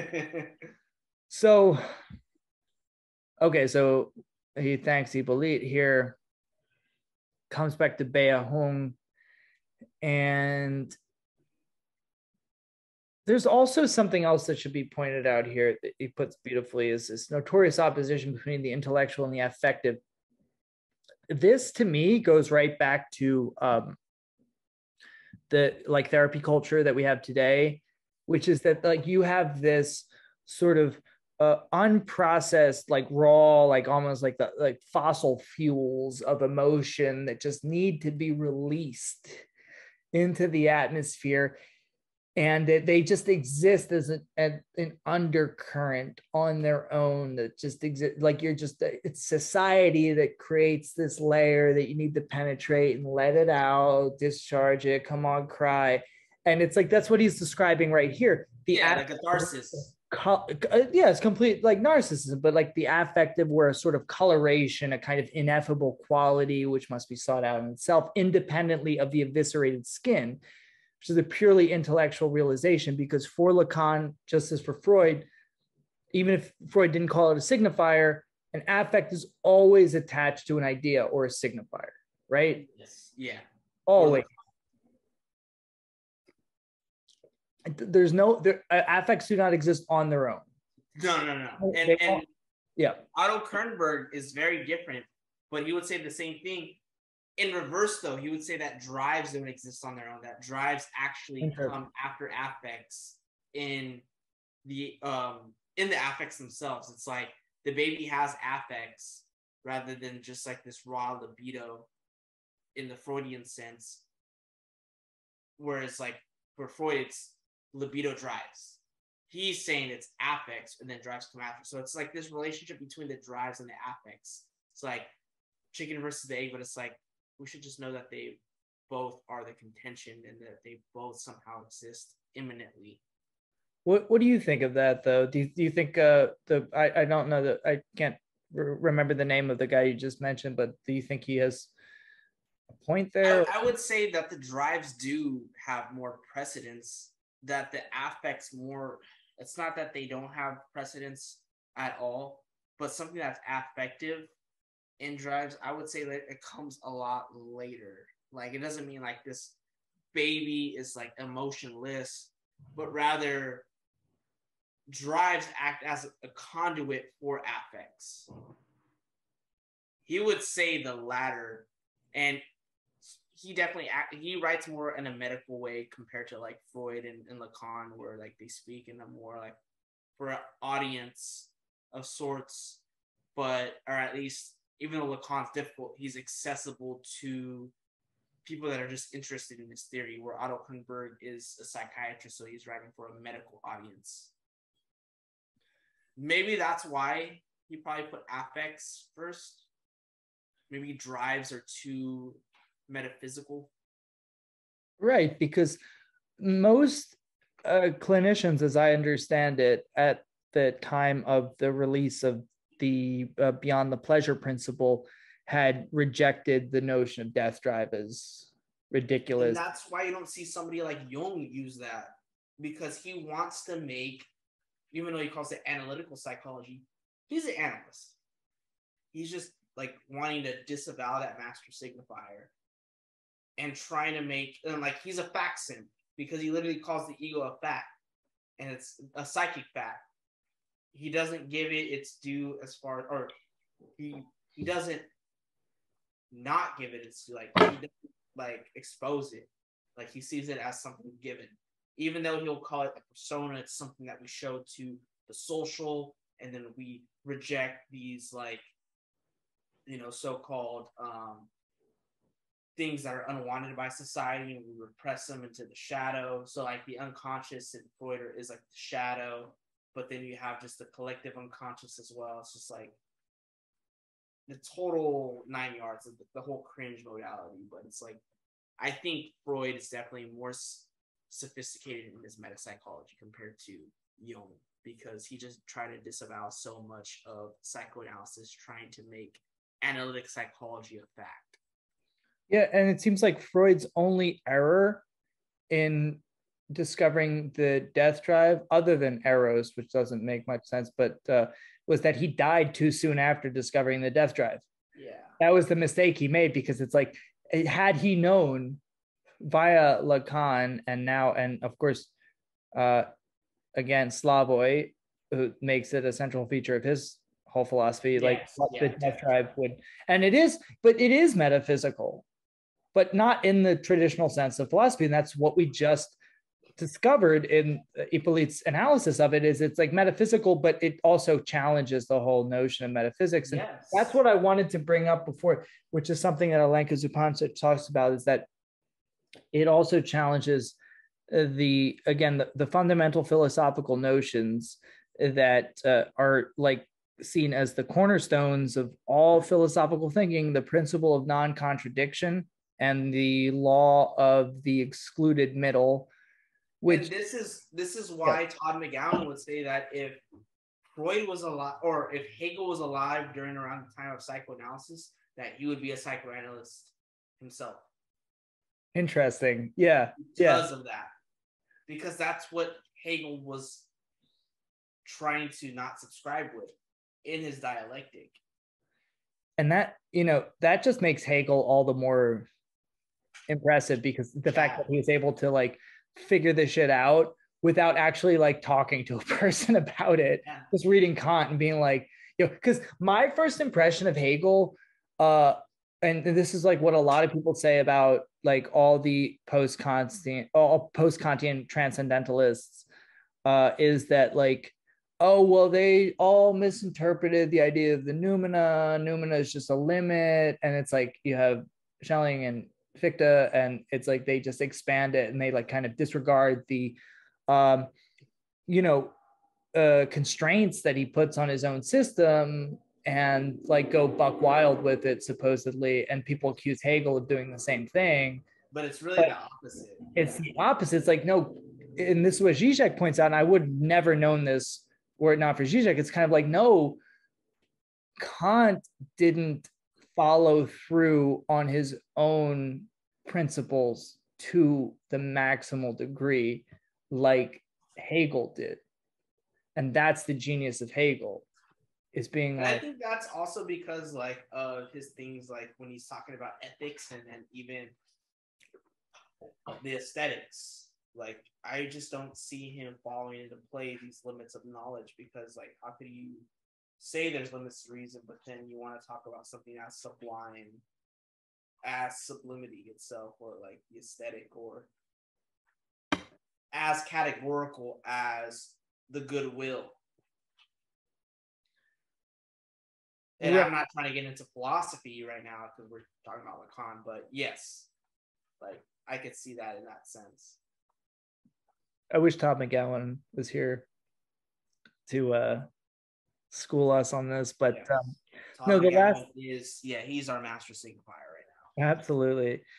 But the last thing I wanted to say is that like what's fascinating about it from Hyppolite's perspective is that it throws both of those fundamental ideas out of whack, because it's like you have the principle of non-contradiction, and I might be getting them mixed up, and you know what, fuck it, doesn't matter, but like the principle of non-contradiction is like if P then not F, and then I think the law of the excluded middle is either F is true or P is true. Yeah, pretty much saying it's like either or has to be the case. Like that's Aristotle's metaphysics right there. It's like you can't have both equal, or both being not, or both being are. Like one has to be either or. But like yeah, it's like either this is the case and this is not the case, or vice versa. But like it's like you just can't have both being true and false at the same time. Because one of them is like, if this is true, this is false. Yeah. Or either this is true or this is true, and those are two different laws. And it's like, in this case, what like Freud's discovery is that like, yeah, in conscious, logical, everyday life, that's true. In the unconscious, nay. Like that's it's then it's like, whoa, what the fuck. But anyway, we'll wrap things up here, and it gets a little complicated. We have our first mention of Verfang, foreclosure, but let's not get too excited here because we're not talking about psychosis yet. No.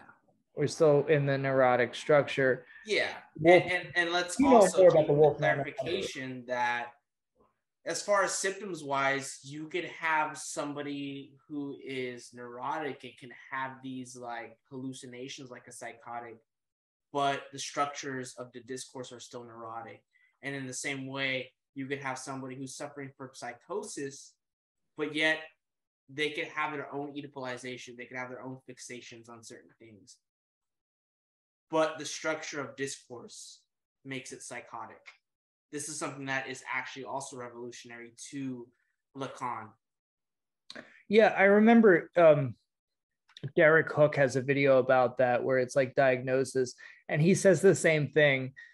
He's a Lacanian analyst himself, and he says like, you can't, just because someone has a hallucination, you can't jump to conclusions about them being a psychotic. And just because someone might exhibit obsessive behaviors, you can't jump to the conclusion that person is a neurotic obsessive either. Yeah.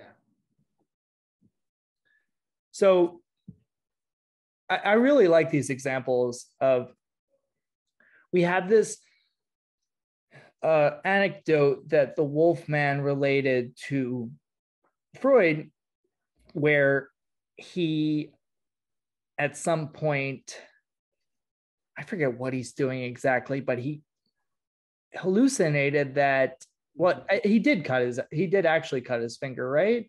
Yeah. He cut his finger, and then he hallucinated that he had cut his finger so deeply that it hanged only by a little piece of skin. Mm-hmm. And he's overwhelmed by a feeling of catastrophe. He's terrified. He doesn't even talk about it to the person next to him. Yeah.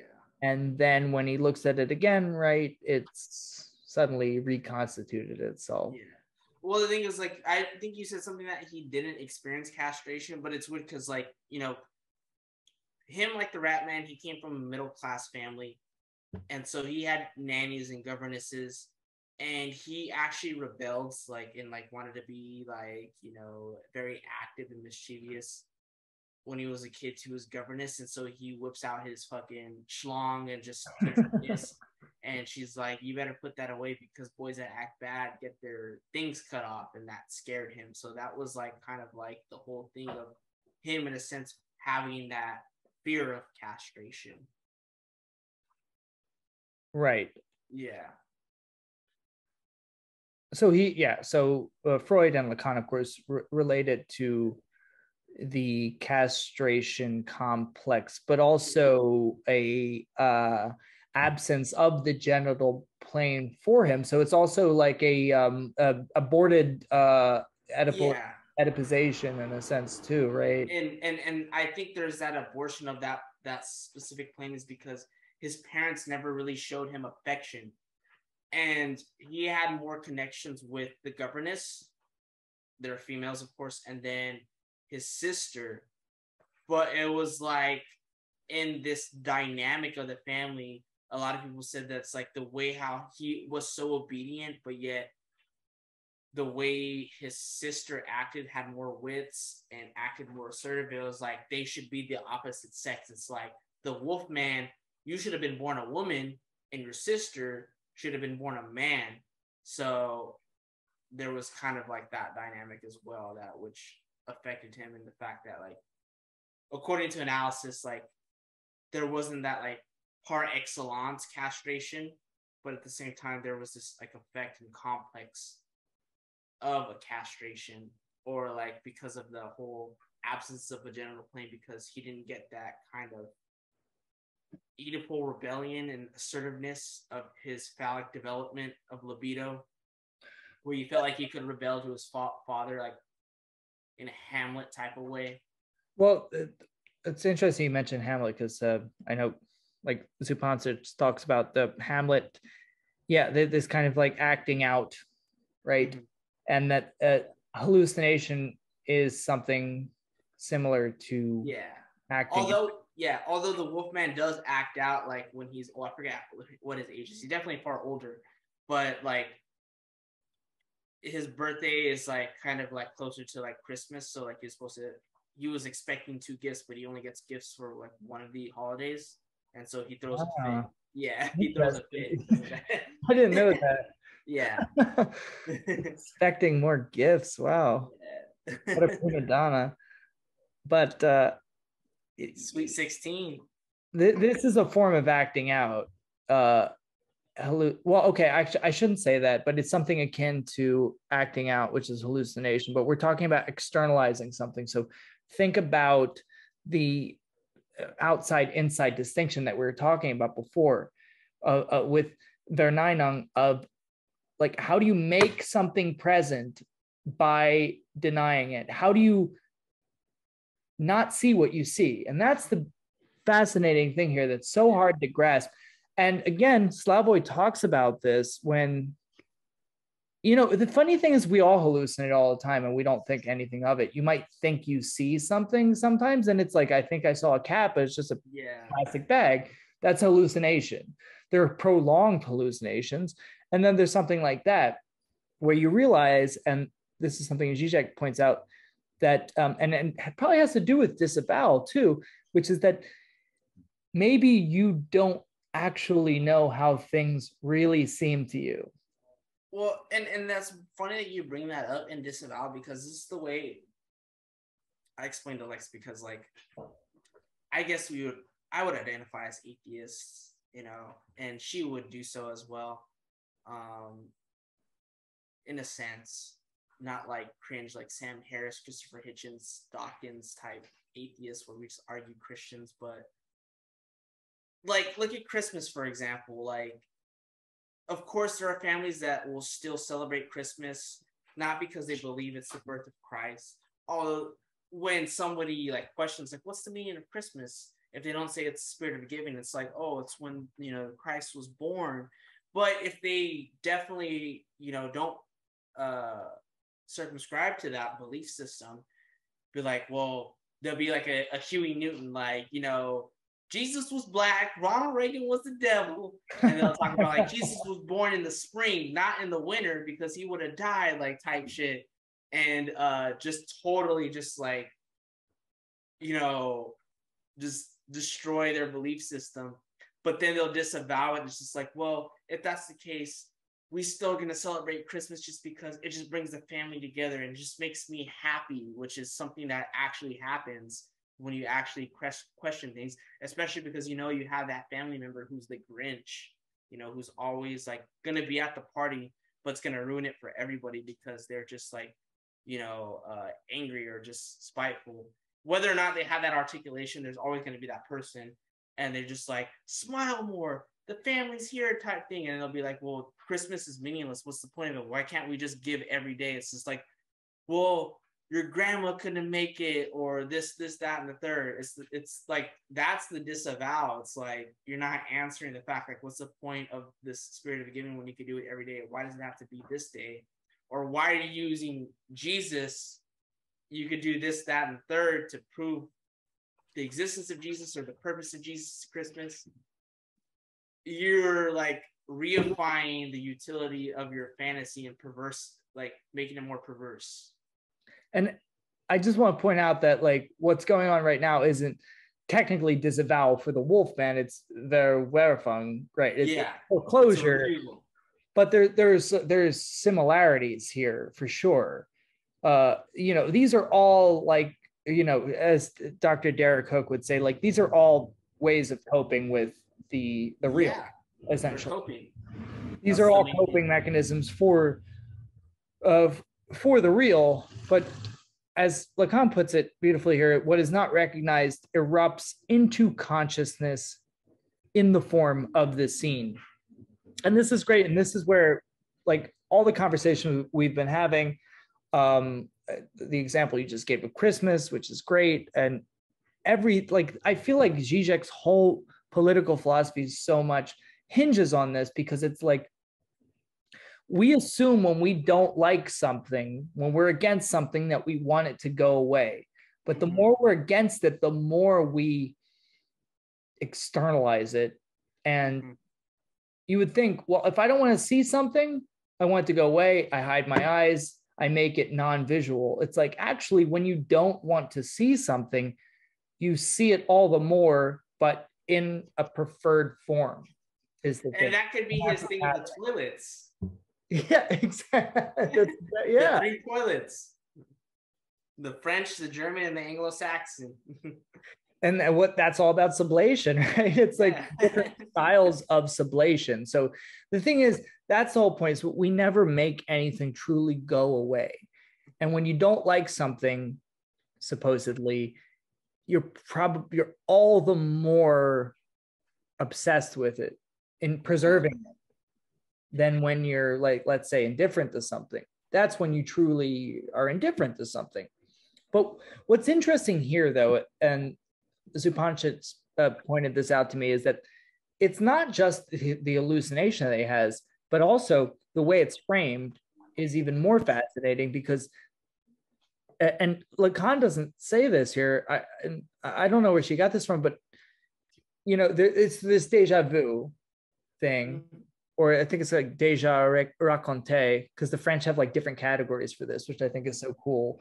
Not just seeing something or feeling something, but also like, I feel like I told you this before. There's a phrase for that, which is déjà raconté, I think is the phrase. But what's fascinating is, like, apparently when the Wolfman says this, talks about this, he's like, didn't I already tell you this? Because Freud's like, I don't remember you ever telling me this. He's like, no, I already told you. And that's funny. I feel like I have a lot of those. That what déjà vus, but like, I feel like I've told you this before. I'm sure I told, which is much more common. It's less surreal, because you're like, nah, I told you that. It's like, no, you didn't. He's like, I told you that. So it's this retrospective illusion. So it's not just what happened, but also the way it's framed. There's this kind of, as Zupančič puts it, like a redoubling. Yes. Experience. But again, it's almost like you're lobbing it back to the analyst in that sense. You're putting it on the shoulders of the analyst to be like, hey, you deal with this, because I already told you this, man. This is my thing. Like, I already told you this. Yeah. And it's like, it's not my problem, bro. It's like, this is your problem. You're the one treating me, dude. And it's like, you figure this out. And it's fascinating, because there's this constant kind of, what Lacan points out, this dialectic. And we saw it with in the previous chapter with the ego, and the other with the whole channel thing, which is like, oh, okay, I got a joke for you. You like jokes? Here's a joke for you that you'll like this one, kind of. And it's kind of appealing to the analyst that, like, oh, I understand how this science works. I get it. I read some books. Like, I know what you're doing, kind of thing. And that's also a part of this sort of process of, well, no, but that was actually interesting. Yeah, it's like, like that I did my part. Like, I already told you, and like, you know, I remember saying this before. You don't remember, so that's on you. That, you know, that's you need to pull yourself up by your bootstraps and do your part, like, type of thing. Like, for real though, like, that's literally what it's getting at. Yeah. No, you don't bust your gun. You're not a real analyst, you know? Like, you're capping. You're capping. Come on. The session ain't busting. Yeah, it's just like, and that's gonna happen. That's what, like, he's saying that's what an analyst has to deal with. Yeah. And when you're like, guess what? This is what you're actually doing, bro. Crack the code. It's kind of like, that's when you're the most vulnerable to fucking up, because you know, that's the countertransference right there, because it's like you're in love with your own interpretation, your own ability to interpret, you know, can be a thing that he's saying, like, watch out for. And here he puts it beautifully here. You can miss this, but like the intellectualized sterilization of contents re-evoked by analysis, right? They become subsequently intellectualized, brought back into the fold of the subject psychic life, such that the ego remains like intact. So just to finish it, there's this, I don't know, this guy is Chris. He has this interesting article that he cites where it's a really interesting case. Like, this analyst, Chris, had this analyzand, the subject who was experiencing all manner of difficulties producing. He's an academic. He's trying to write, but he feels like he's a plagiarist. He's convinced that no matter what he does, none of his ideas are original, and that he's plagiarizing. And he has like a lot of brilliant scholar friends, and he's discussing his ideas. And he finally manages to like just momentarily overcome his feelings of inadequacy and writes a paper. But of course, as you'd expect, he discovers that, like, in his mind, you know, it's already, all the content in his paper is like has already been written. And once again, he feels like a plagiarist. So Chris brings it back to, of course, the Oedipal level, and says that he needs to find, you know, it's because of his father, of course, and that, you know, his behavior is shackled because his father never succeeded, and because his own father was crushed by his grandfather, and he feels that you know, he would find in his father a grandfather, someone who's great. If he believes in his father, in a sense, then he would be capable of doing something.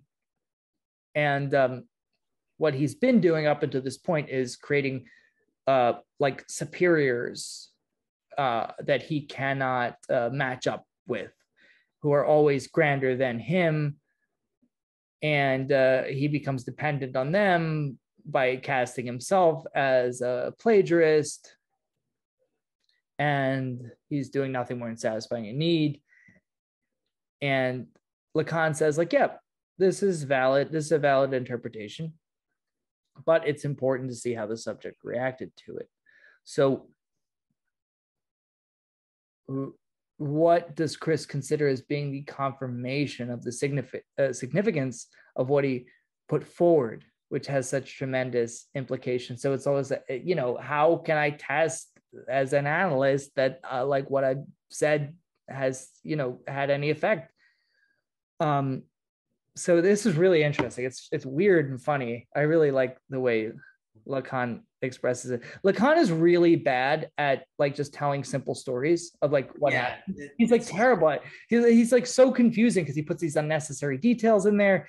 He cannot just like keep it simple. Like how would you, like, what did you do today, Lacan? It's like he can't even he can't simply tell you what he did. What did you have for breakfast? He'd be like, well, the thing with breakfast is when you break your fast, God damn it, man. All right. See, even if I would have said I had scrambled eggs, it's like the way that I whisked them. Yeah, it's just like, and as we know with eggs and the yolk, when they get like, it's like, all right, man. But so this guy, I like it. I like the evocation of New York. Suddenly, I didn't expect that, but whoever, because he's always, he's always ragging on like American analysts. You can be sure like half the time they're either British or American. Yeah. He's like, the analysan, the subject says, that he went to New York and let's imagine it's Chinatown. I don't know why, it's like where you can eat rather more spicy dishes. So he wants some Szechuan, Yeah. Like I went into such and such street and I sought out a place where I could find the dish I am particularly fond of, fresh brains. It's like, yeah, what? Fresh brains. Now, I didn't get this at first, but I guess it has something to do with the brain, like, I don't know. Can you interpret that one was weird. I was like, I thought it was like, is it an association type thing? Like, I mean, then again, it's Chinatown. Like, you go around and you see like a hanging duck or whatever. No, it's not actually. I just made that up. I don't know if it's actually Chinatown, but like, I saw New York, and my first mind, like when I saw spicy, I was like, oh, man, like I'm thinking of the session. Yeah. So that's just my own associations, but it's like, where are they going if it's like fresh brains? Unless like it was like a pair of praxises or something like that. Well, what based on like the plagiarism and academia, like to you, what does that metaphor say? Because I don't know, like it's definitely one of those things I think from the most part there was like a lot of like affirmation from this text that like we kind of clarified just by discussing it. But even when I reread it, like as far as like the notion of negation, but like these just I just mean more like on the level of like basic metaphor, like like as far as this thing, like this shit, like it kind of confused me. I'm like, what is he getting at? Like it was weird. Is his brain I'm just saying before we get into Verneinung, it's like his brain is fresh now because of it could be, yeah. Or like, he was, when he thought he was a plagiarist, he was seeking out the fresh brains of other people. His brain's not. Yeah. Okay. Yeah. Kind of thing. Just on that level, I was trying to understand it, but so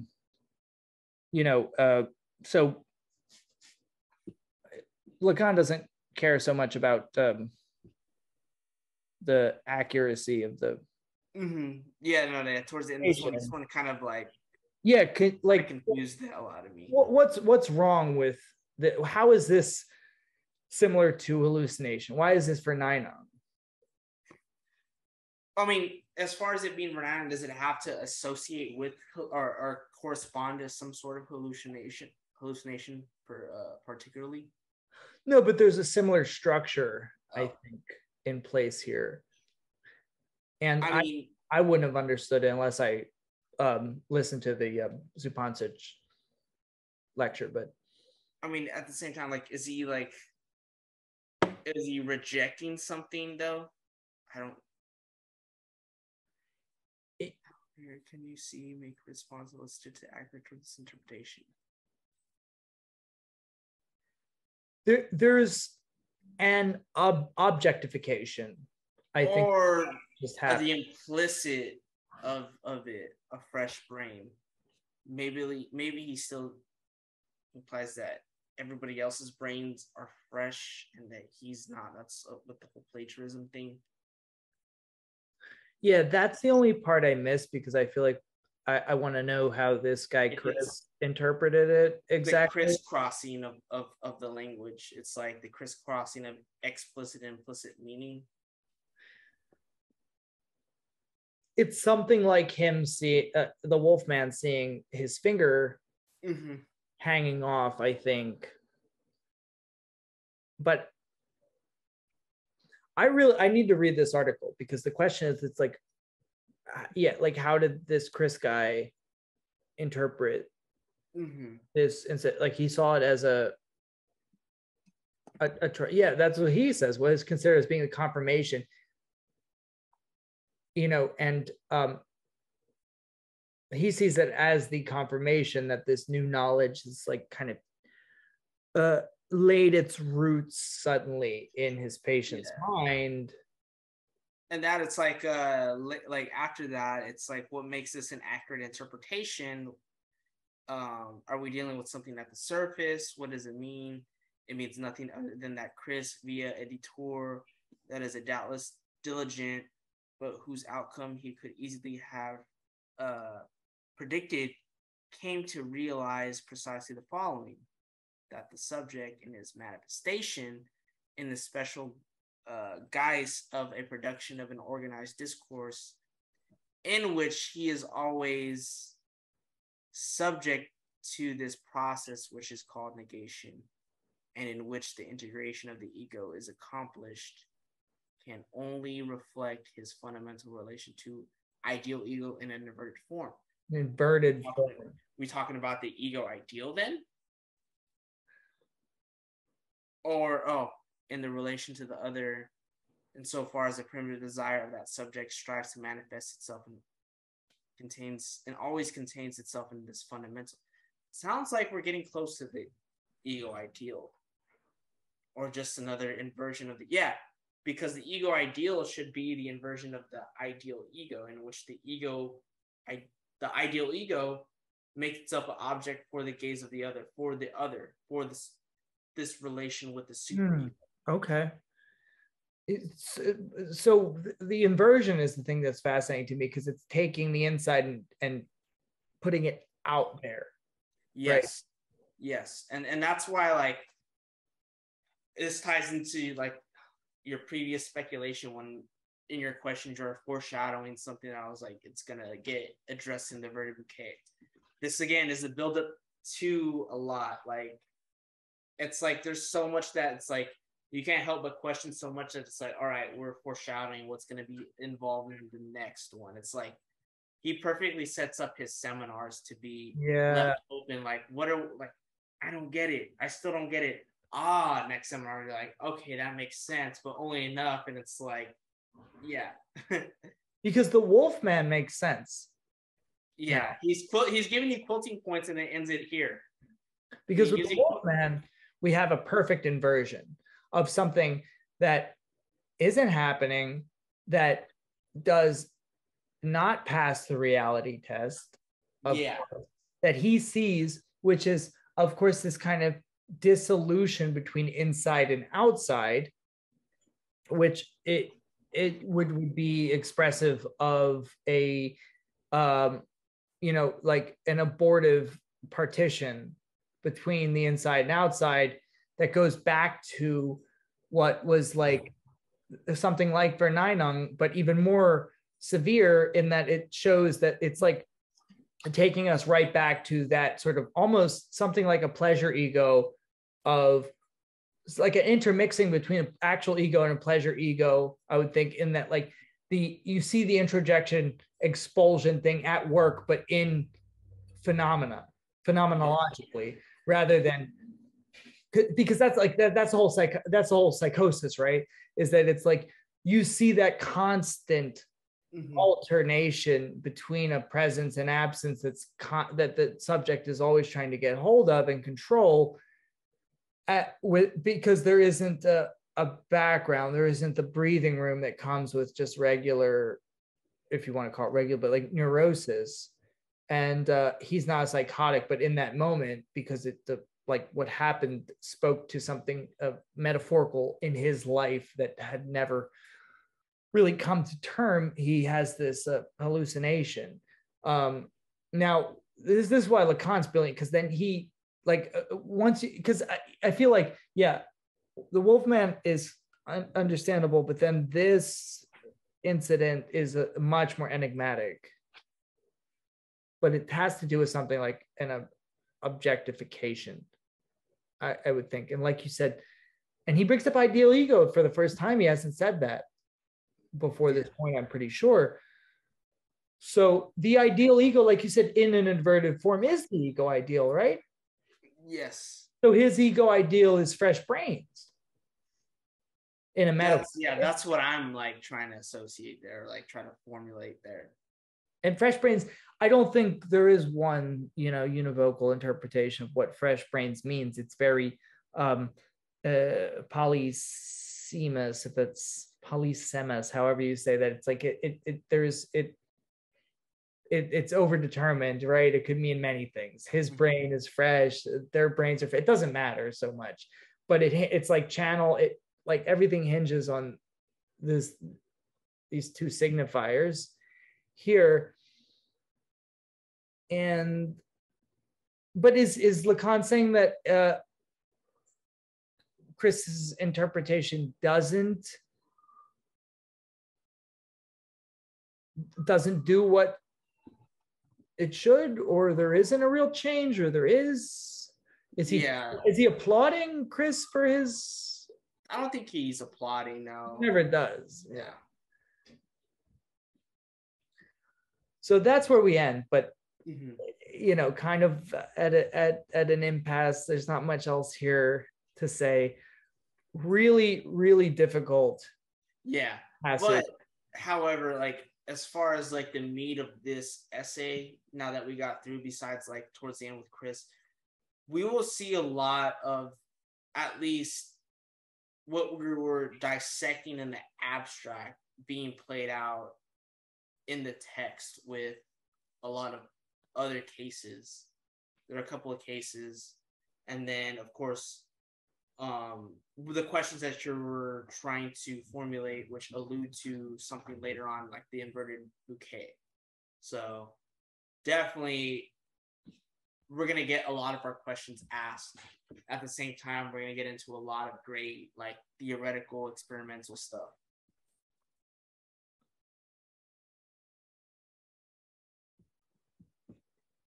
Yeah, because the next one is ego psychology versus discourse, or discourse analysis versus ego, meaning Melanie Klein and Anna Freud.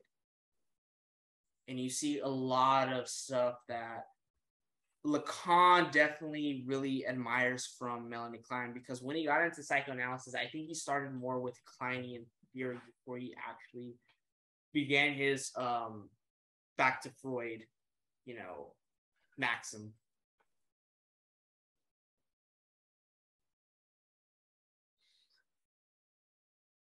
And like there is a lot wrong with Anna Freud, pretty much. Like she is I wouldn't say but like the main one that traces back to, as far as like ego psychology, and like just like this little man within the man, or the synthesizing of these symptoms and complexes into a healthy ego. The healthy ego is like the real misnomer. Yeah. And what's great is like you both, like in both of them, you're getting examples of a case study. So we have a lot to work with. No, this is cool because, right, so we're dealing with Lacan of the imaginary, of course, and here he's just trying to uproot, I feel like, the weeds here of ego psychology. And hopefully once you get the topic of the imaginary, I haven't read this far yet, but we're going to get into Lacan proper. Like, yeah, this is what little by little. Yeah. And ego, ideal ego, two narcissisms. I'm excited, man. I'm glad we got through this part. And hopefully the next few chapters will be a little bit easier.